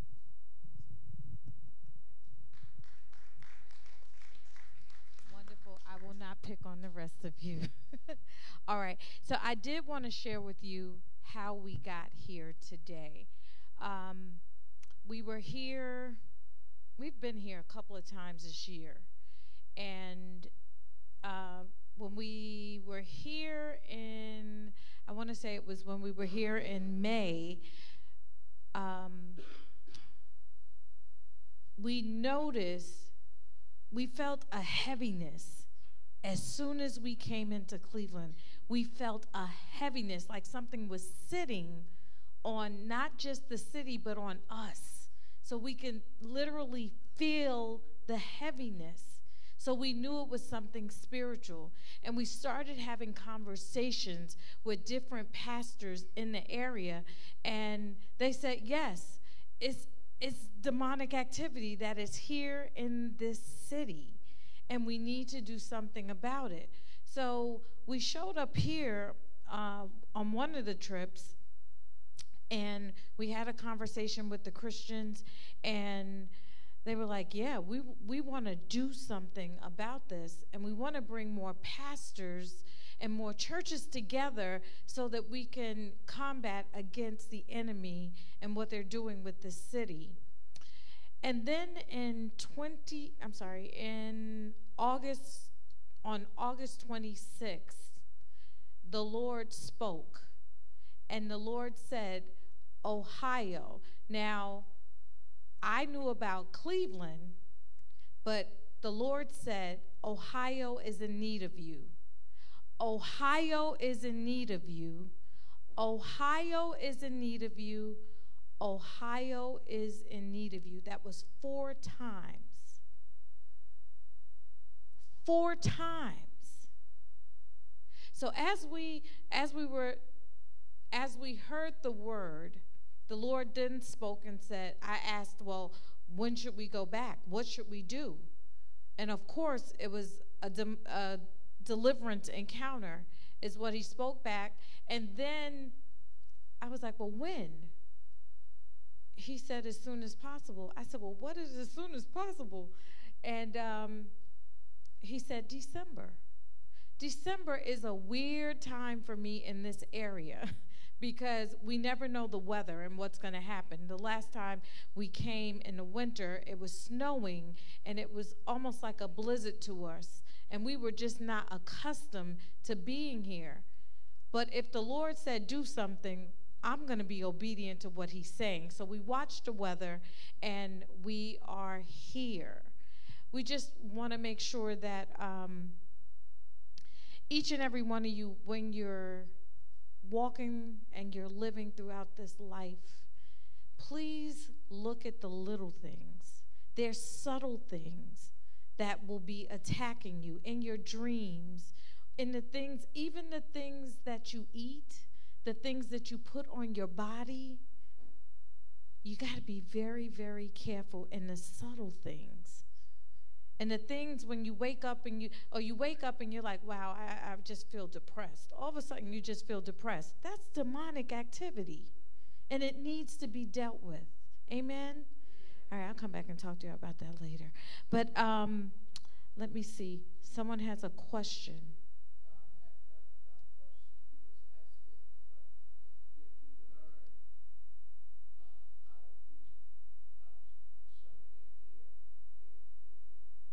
Teaching. The information that was shared by the bishop. Yes. What I learned was this: is that I'm wide awake now, and the spirit of demonic spirit. I had heard something that from the bishop when he first started talking, and it came on me and said, "Wow, he is gifted. This young man is gifted," and I needed to hear what he was saying. And the spirit of the Antichrist, or whatever you want to call it, came on me, and now I'm wide awoke. And to keep me from hearing what he was saying, to keep me from hearing what he was saying. And what he was saying was very instrumental to me as far as my learning process, teaching process, is that, we do have demons, activities. Wherever we're not protected just because we're in here in God's dwelling. We're not protected. And I really want to say I hate that came on me like that. You know what I mean? But I felt like I needed to tell you, because now I'm wide awoke. Amen. But you were able to feel it. You felt it. You recognized it. And that's what was important. Some people feel things and they're like, oh, this is just how I'm supposed to feel. And they think it's normal. It's not normal. And you felt that it wasn't normal and you dealt with it. So hallelujah. Praise the Lord. I wanted to share, Pastor Didi, when Bishop was speaking, I don't know if he had mentioned it before we came in, but I wanted to share an experience that I had a couple of weeks ago, because I like to normally, I'll sleep with the rain going on. And I came across this video, and I believe it was Dreamscape, and it was showing rain, just soft rain, dark screen, and I fell asleep with it on. When I woke up, it was this demonic face on my screen. I saw the eyes, the mouth, a whole big demonic face. I said, "Devil, you a liar." And I didn't hear him mention that, but I wanted to share, because even things like that, sometimes we're not aware that the enemy is bringing those things in our subconscious while we're sleeping. When I woke up, I saw that demonic face on that screen. I called Prophetess Holandi. I said, I normally sleep with the rain, but this particular station, and it was this real big demonic face, just looking at me while I'm sleeping. Like, I'm looking at you. I said, in the name of Jesus. So it's interesting that she said that, because we encourage everyone to sleep with gospel music, some type of Christian music on, and even scriptures. You can go onto YouTube and play them, and we pop it up on our screen, on our TV screen at home, and we play that because it fights off the demonic activity while you sleep. And I think I shared this last night, and I'm going to share it again, and you'll probably hear it again and again. But one thing that I tend to say before I go to sleep in my prayer time is, let no spirit but the Holy Spirit speak to me while I sleep. It is extremely important. Put them on notice. They do not have more authority than Jesus Christ. Okay? Amen. Prayer. You talked about prayer. We do have prayer on Tuesdays, and if you'd like to join us during our prayer, see Associate Pastor Marcia Sattler. Can you raise your hand after the next session? Let's see. And one last thing I did want to make you aware. Normally, I do sit like up here in the front. But what I've noticed is, no, let me back up. He also mentioned we have seers in our ministry.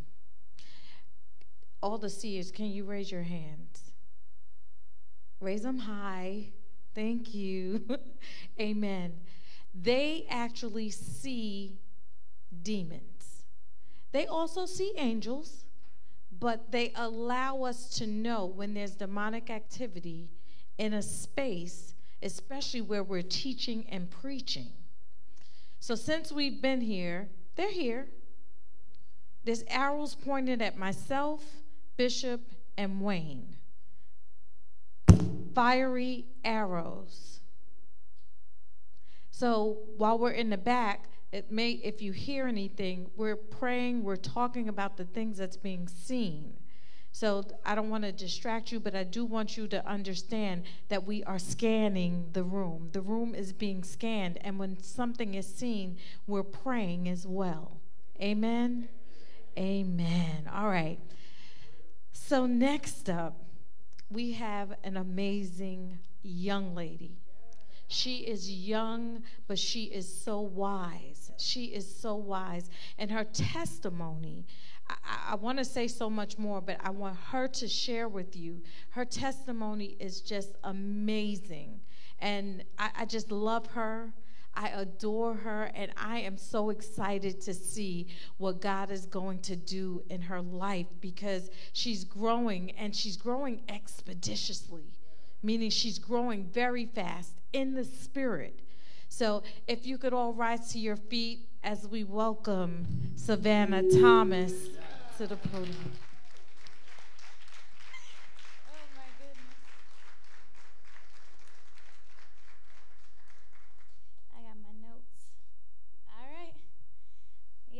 Y'all may be seated. Thank you, Jesus. And Lord, I just ask you that you guide my tongue and just have it be said exactly as it needs to be said to the people here today in the name of Jesus. And let us all have ears to hear. Soften our hearts toward this, Lord. Soften our hearts towards all the knowledge that's being poured out in this house. And on my Father, because he ain't heard all of this. But, you know, this is the perfect time for him to hear it. They overcame him by the blood of the Lamb and the word of their testimony. And God spoke to me. That's the story of Jesus. When we share our testimony, you're sharing the story of Jesus, because he's a healer, he's a deliverer, he's a redeemer. And that's as powerful as the word of God, because the word of God is testimony. Moses, he was given the 10 Commandments, a testimony from the Lord, what the Lord had spoken to him. He wrote that down and he shared it. So it's very important to share what God gives you. And they loved not their lives unto death. And he told me, that this December, that's what's kind of happening. A lot of people going to be coming to the church. And when Dr. Lee, when he was up here, I saw a golden gavel, like a court gavel. Justice is being served in this hour. Oh, praise God. Okay. So, New Age, that was where I had started. I started in New Age. I was meditating. We know our cousin, she got a yoga, and she's a yoga instructor. So I grew up doing that, but I also grew up doing praise dance. And in school, they would teach us, that was actually where I did my first meditation. It was in health class in high school. So, the devil comes disguised as an angel of light. I thought I was just healing myself. I was getting into shadow work, and just transcendentalism was also something I had learned in school. And it teaches you about, you go into nature, you isolate yourself in a cabin, and you just grow by yourself. Man was not made to be alone. We are social creatures. God wants us to have fellowship. We grow in the church, not alone in your room. And God spoke to me when he gives you things. Again, that testimony. I have to share my testimony whether I want to or not. As Bishop was saying, he has to be here whether he wants to or not. Because it's for the greater good. It's selfish of you to keep that in, and it's selfish of you to not share that with the body. And I started to get into tarot as the years were going by. So it was high school, we doing meditation. I'm learning about crystals. I'm getting me some rose quartz, black tourmaline, tiger's eye, citron. My father, he know that I was bringing that into our house. I was burning sage, all that stuff.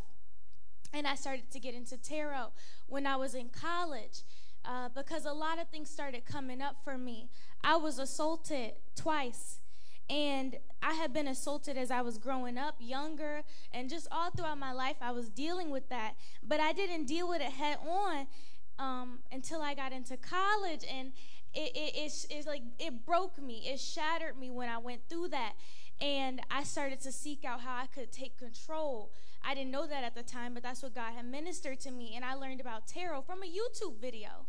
On my recommended. Pick a card. How fun does that sound?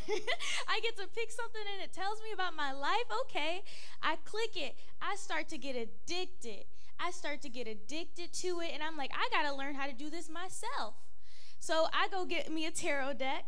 I get oracle cards. I spent hundreds of dollars on these things, thinking it was good, all about that self-healing, that you treating yourself. And I also was smoking. I was smoking weed. But I was seeing it as a plant medicine. That's what a lot of people will tell you, that these things is healing you. They prescribe it. You go to the doctor. Oh, I got arthritis. Okay, here's a car. All that stuff. It's going to heal you. So I was doing tarot. I was getting into shadow work. But warning comes before destruction. Hebrews 2:1. And I had taken, oh, Lord. Soften your heart, Father. But I had taken acid. With my friends. And I was the only person who, the whole night, I'm over here super self-conscious of myself. It was not helping me at all, but I thought that was showing me, oh, wow, I have a lot of insecurity. This is showing me about my insecurity. I'm so scared of talking to people. I want to hide. I'm shameful. That's a problem. But I was identifying with a spirit of shame and insecurity. That was not me. And it was just manifesting even higher because I had stepped into the demonic playground. So it had even more control over me. Oh, Lord. He just spoke that to me right now. And everybody else in the group, the whole night, oh, I love them, Lord. Touch them. The goodness of God brings a man to repentance. But the whole night, they was over here fiending to get something to smoke. And I'm over here like, we on acid. I'm freaking out, you know what I mean? Like, we already there. But we went and we got that and we smoked it, and it made it even more intense. You know, people will mix these drugs, and everybody else around me, they was like, okay, I'm getting tired. And I was like, I'm still up. I'm still lit. And I go into the, I was living in a dorm room. This is my freshman year of college. So 2018 to 2019, that's my freshman year. And I go into the dorm and I'm talking to my friends, and they're like, oh, this is kind of, I'm like, yo, I still feel it. And they were like, that doesn't sound good. I don't know, like, that's kind of scary. And the way they was talking about it was freaking me out. So I just went up to my room. You know, everybody else go to sleep. I stay up through the whole night. We go to get food the next day, you know, everybody dressed down. I'm still in the same outfit from the night before. And God was just speaking to me. I did not see it as a warning at that time, but that was a warning. And I was also a vegan. I had been vegan for four years at that point. So my brain was just all sorts of predisposed to certain things. Ooh, Lord. And so I started also taking shrooms at that time. But again, every time I would do these drugs, I would get these kind of bad experiences, and my anxiety would be up, and I just never had a good time on it. So I just was like, all right, let me stay away from that kind of stuff. But anyways, so I started to, I was in a relationship. And a lot of the things that I had been dealing with started to show up, like abandonment issues, rejection, the insecurities. And I would be like, oh, well, this is just what happens when you get in a relationship. But, yeah, and I started to go back into that using shrooms and stuff like that to try to get these revelations. It was giving me these false revelations. Ooh, Lord. And I had also dealt with that earlier with tarot. I was getting into tarot, and they would give you also those false revelations, and I would be talking to people. I predicted breakups, and I would tell people, oh, do you deal with this? Do you deal with that? You know, and I would tell them, oh, I'm God is speaking to me. It's God who's giving me these revelations. Come get your cards read. And some people would even look at me like, I'm good. But nobody ever once told me what you are doing is demonic. It's like the Ouija board. I grew up, my grandma, she said that she was doing the Ouija board, and the spirit told her that her grandma was going to pass away. And that weekend, she passed away. So I grew up with that story, knowing never to mess with stuff like that. But I never connected it because the devil is sneaky. And I was tiptoeing into hell. It was baby steps into hell. And it all started with meditation and yoga and all that stuff. And then I started doing chakra work. I started doing chakra work, your root chakra, your sacral, your heart, your solar plexus, your crown. I knew all that stuff. And you try to balance it with meditation. I started to do work on my root chakra. And I saw a demon. And I feel like you probably remember that day, because I was like, oh, we got to go get a shaman. I saw something, and it looked like an alien. A shadow alien, a black alien, no eyes, just a black mass. And it was over my head, and it went like, I plead the blood of Jesus over my tongue. Wah, wah, wah, like a radiating wah, wah, wah. And I had been watching witchcraft videos on YouTube, and they spoke that if it sounds like that, it's bad. But if you hear a ringing in your ear, or you hear birds chirping, so they be hearing in the spirit, but they be hearing, it's all demons. But I was like, okay, so this is a bad spirit. I need to address this. But so I turned on Archangel Michael, Archangel Michael prayers. But he did cast out Satan. So, but in the book of Revelation. But he battles Satan. But I was putting on that Archangel Michael stuff. But then God just kind of led me to put on like Psalms and other scriptures on there. And then just with time, I got the revelation, and he sent to my YouTube video again. He sent to my YouTube recommended of Jessica Joy. She has a video. It's titled, How I Was Deceived in My New Age Beliefs. And I saw a picture of chakras on there. And I was like, wait, that's what I'm doing. What's New Age? I watched that video, changed my whole life. That was 2019. I threw away the cards. I threw away the oracle decks, the selenite, the sage, the Palo Santo, all of that stuff.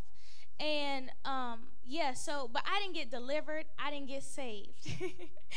I just knew that God was real. I knew that the devil was real, but I didn't get delivered. So that's when I get into that relationship, and these things start to show up. So I start to go into this, I need to do better, I need to heal. So I started to take shrooms, microdosing it. I was never the type to do the godly, heroic dose because I struggled with that control. So I never wanted to be out of control.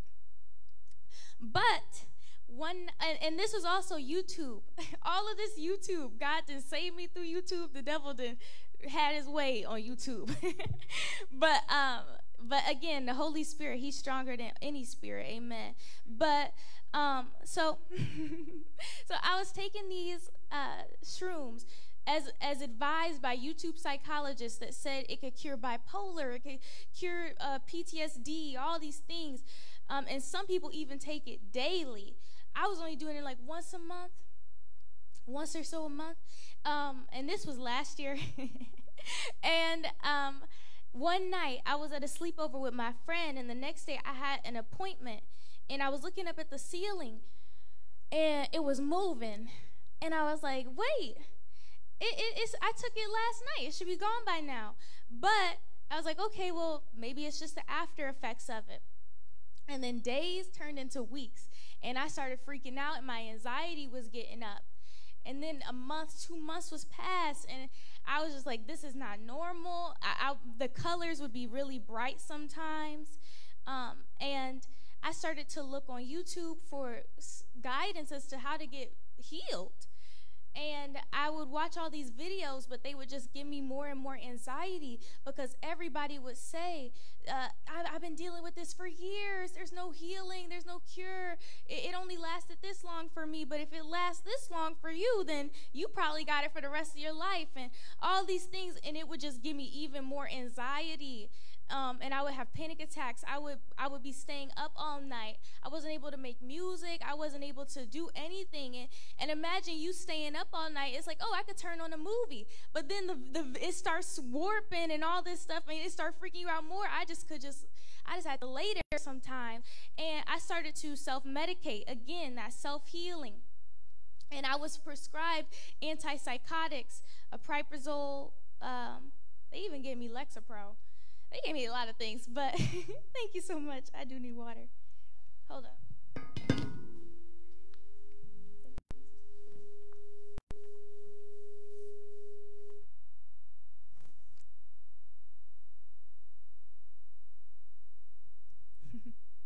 But where was that? Prescriptions.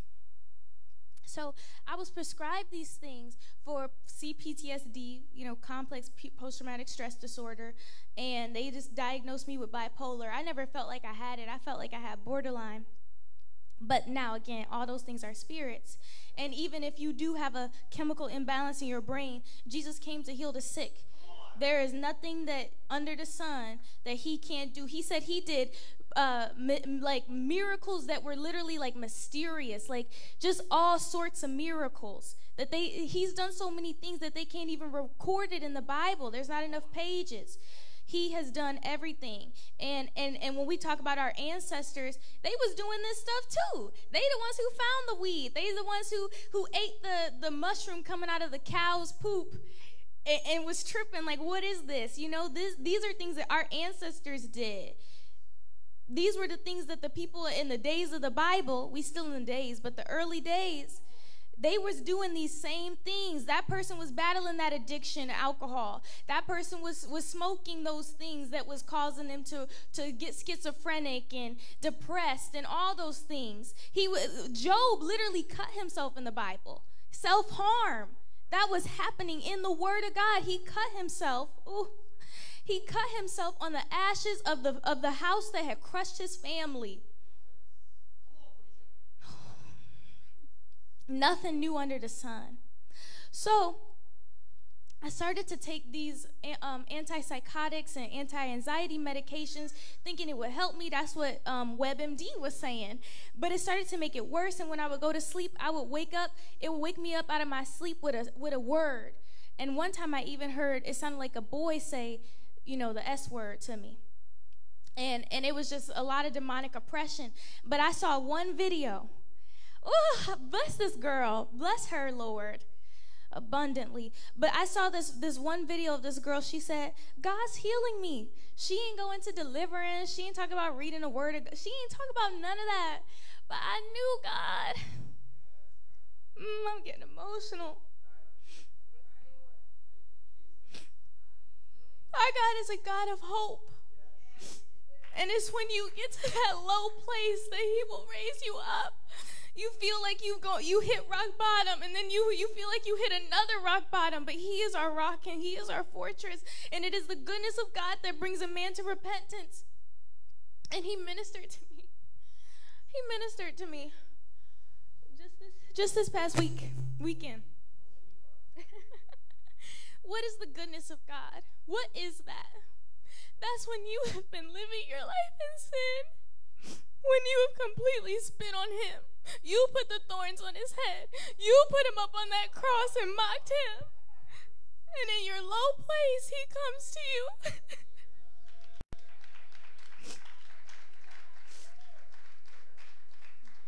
Oh my, I love you, Jesus. I love you so much. Oh, Lord. Just say thank you, Jesus. Thank you, Jesus, that you died for me and that you rose on the third day so that I could be free. Because you looked at me and you said that is my child, and he ministered that to me. When he looks at you, he doesn't see, oh, you watching that porn. You so evil. Oh, you smoking that weed. You committed adultery. You killed somebody. You're a serial killer. I'm about to go off. But Jeffrey Dahmer, I'm going to bring it there. There's videos of him. He repented. He said, I'm going to have to face God. I'm going to have to face God. And people will look at that and be like, oh, he's lying. He's just trying to get a shorter case. God can't. Who was Paul? He was Saul. He was killing Christians. We have to be forgiving. I forgive every single person who laid hands on me. I forgive the people who introduced me to these substances. And more importantly, I forgive myself. I forgive myself. Thank you, Lord. Thank you, Lord. Okay. Ooh, God. Okay, so this one girl, she said, God is healing me. So I started to listen to scripture. And over time, I was able to read the word because I tried to read the word. And the words would just warble. And I came into contact with other ministries because I'm learning about the new age and stuff like that. I'd already been watching these videos. God had got me, but I'd fallen away, right? This was last year. And January 9th, that's what I consider like my anniversary with the Lord, because that was when I decided to fast for him. First fast I ever took, 3 days. I call it a communion fast. And that's, if God leads you to fast, you don't have to do a Daniel fast. You don't have to do an Esther fast. Esther didn't have an Esther fast. She got a word from God, go on a 3-day fast, no food, no water, and that's what it was. And she went on that corporately. That was a corporate fast, the Esther fast. Amen. So, and Daniel did not go on a Daniel fast. That was a Holy Spirit-led fast that lasted 21 days. He didn't know he was going on a 21-day fast. He knew God said fast, and he did it. Okay. So I came into contact with Deliverance Chronicles, Minister Wayne, True Fam, with Bishop. And they were doing a mass deliverance with another YouTuber on YouTube. And I had seen deliverances from TikTok. I didn't really understand it too much, but it had planted a seed in me, and this was like, I felt God had led me there. So eventually I got a one-on-one deliverance, and just ever since then, like, my life is just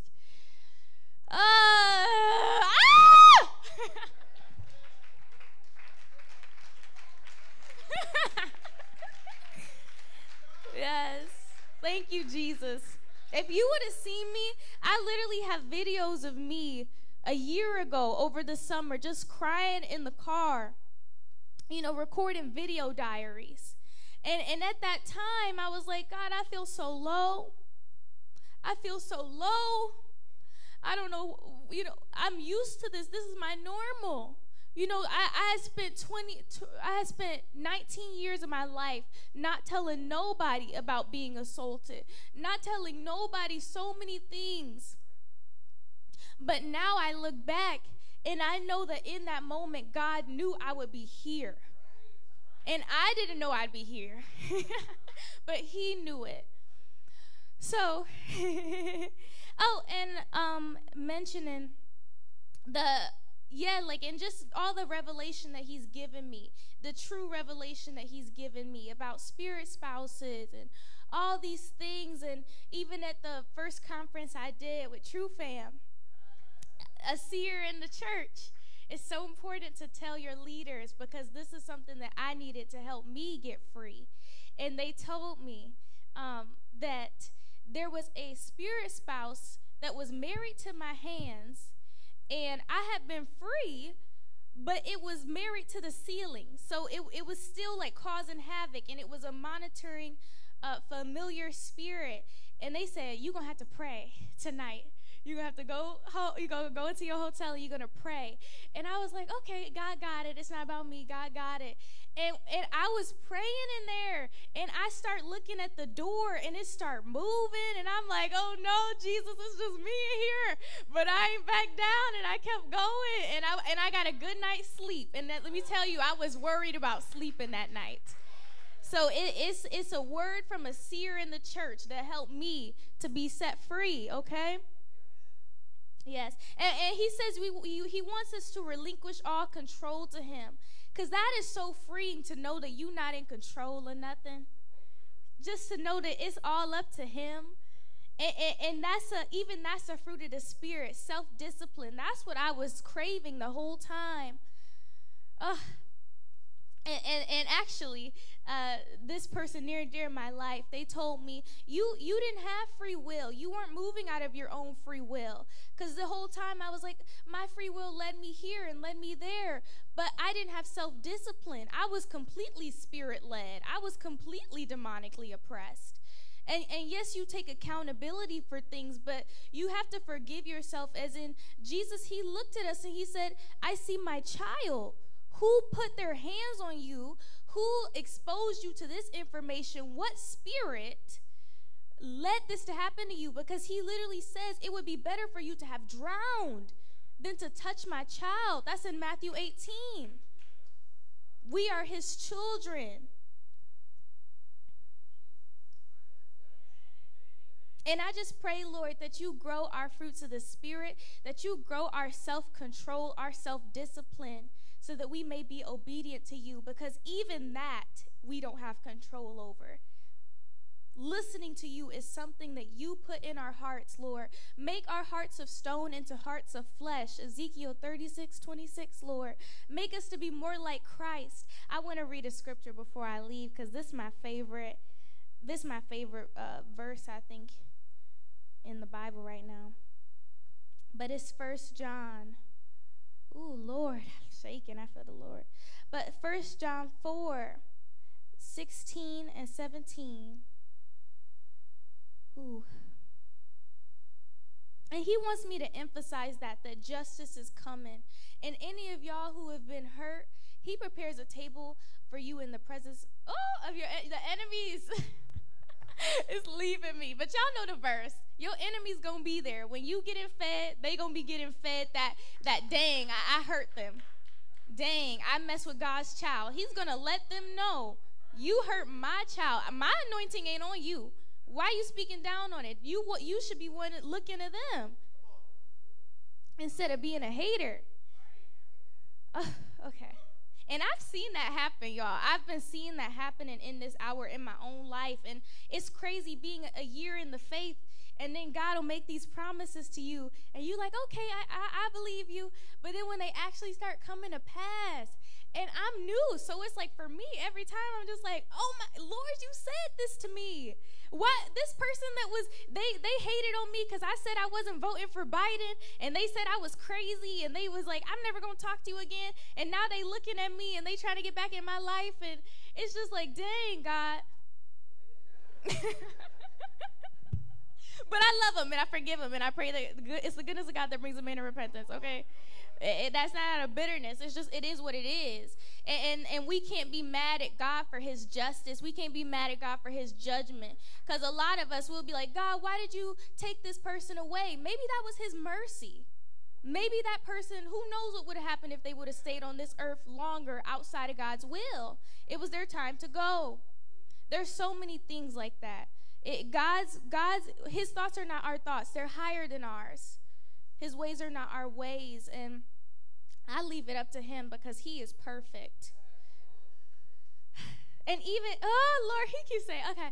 But he has plans to prosper you, not to harm you, to give you a hope and a future. And in other translations, that's to meet an expected end. When Moses left this world, he was angry. God he had his anger issues came out. The spirit of anger came out.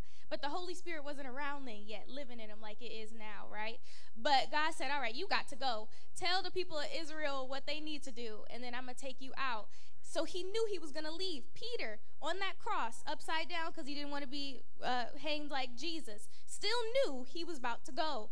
Earlier or later, there is God will tell you. He will let you know in your spirit. It's your time. You've done what you needed to do. Oh, I feel you, Jesus. So don't be walking around like I'm going to just up and die one day. That's a lie from the enemy, and that's something that I carried. That's a post-traumatic stress disorder spirit. That's a depression spirit. That's an anxiety spirit. You got to renounce that. And you got to come out of agreement with dying in an extreme accident on some Final Destination. I've seen every single one of them movies. And it messed up my brain, and there would be these intrusive thoughts of me just dying. You have to renounce that. Get free. Okay, so 1 John 4:16 and 17. We know how much God loves us, and we have put our trust in his love. God is love, and all who live in love live in God, and God lives in them. And as we live in God, which is to walk in love, if you love me, you will keep my commandments. And follow my decrees. You will be obedient if you love him. And a part of that obedience is to love your brother and sister as you love yourself. How do you love yourself? You read the word of God, and then you start to see God in you. And you fall in love with the God in you. And that's another, we go. That's another thing he has spoken to me. Sometimes you will be attracted to people in the ministry, but really it's you being attracted to the God in them. So you need to be aware of that and be able to separate that. Okay, so God is love, and all who live in love live in God, and God lives in them. And as we live in God, our love grows more perfect.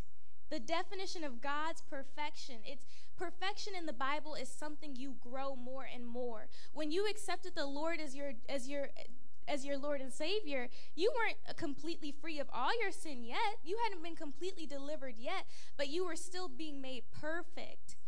And you should never belittle that, okay? So we will not be afraid on the day of judgment, but we can face him with confidence because we live like Jesus here in this world. Amen. You have to believe that you're going to get to heaven, and he will not tell you, flee from me for I never knew you. Whenever I hear those words, I be on TikTok, so I be seeing all these, oh, God gave me a message. Oh my, if y'all don't, if you know the Lord here on earth as it is in heaven, if you have a relationship with God, you pray, you fast, you obedient, when you get to heaven, because you are allowing him to live in you, he is changing your heart. You are moving and doing what he says. When you get to heaven, you're going to get to heaven. You're going to be let into the gate. He don't switch up on you. He ain't the devil. He don't just bless you and take it away. He don't be like, oh, I don't know you. Who are you? Be fake because he around different people. That's not God. Such love has no fear, because perfect love expels all fear. If we are afraid, it is for fear of punishment. And this shows that we have not fully experienced his perfect love. Amen.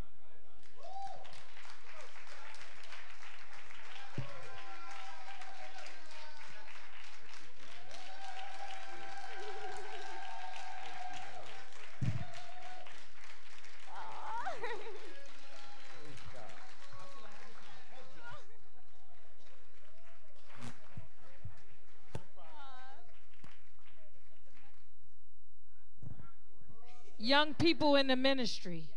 Young people have a word in their mouth. Don't discount the young people, because they are our future. Hallelujah. Hallelujah. Let's give Savannah a round of applause once again. To God be the glory. To God be the glory. All right. So what we're going to do now is we're going to take a break. And we're going to come back at 1 o'clock. You are free to leave the premises to get something to eat, but we also have food downstairs. If you would like to purchase lunch downstairs, it's $5. If you don't have the $5, a donation would be appreciated. And if you don't have the donation, it's okay. All right? We will see you back here at 1 o'clock sharp. Because it's a whole lot that has to be packed in. A whole lot. All right? All right. God bless you all. Let me bless the food. Father, in the name of Jesus, we thank you, God, for all that's been said and done thus far. Father, we ask that you will bless the food that we're about to receive, Lord God. Let it be a nourishment to our bodies, Lord God. But most of all, Lord, bless the hands that prepared it. In Jesus' name we pray. Amen. You are dismissed for lunch. And please be mindful of the time. 1 o'clock, please be back. If at all possible, if you can just go downstairs and eat so you don't have to leave the premises, that would be good. We don't want anybody to get lost out in this.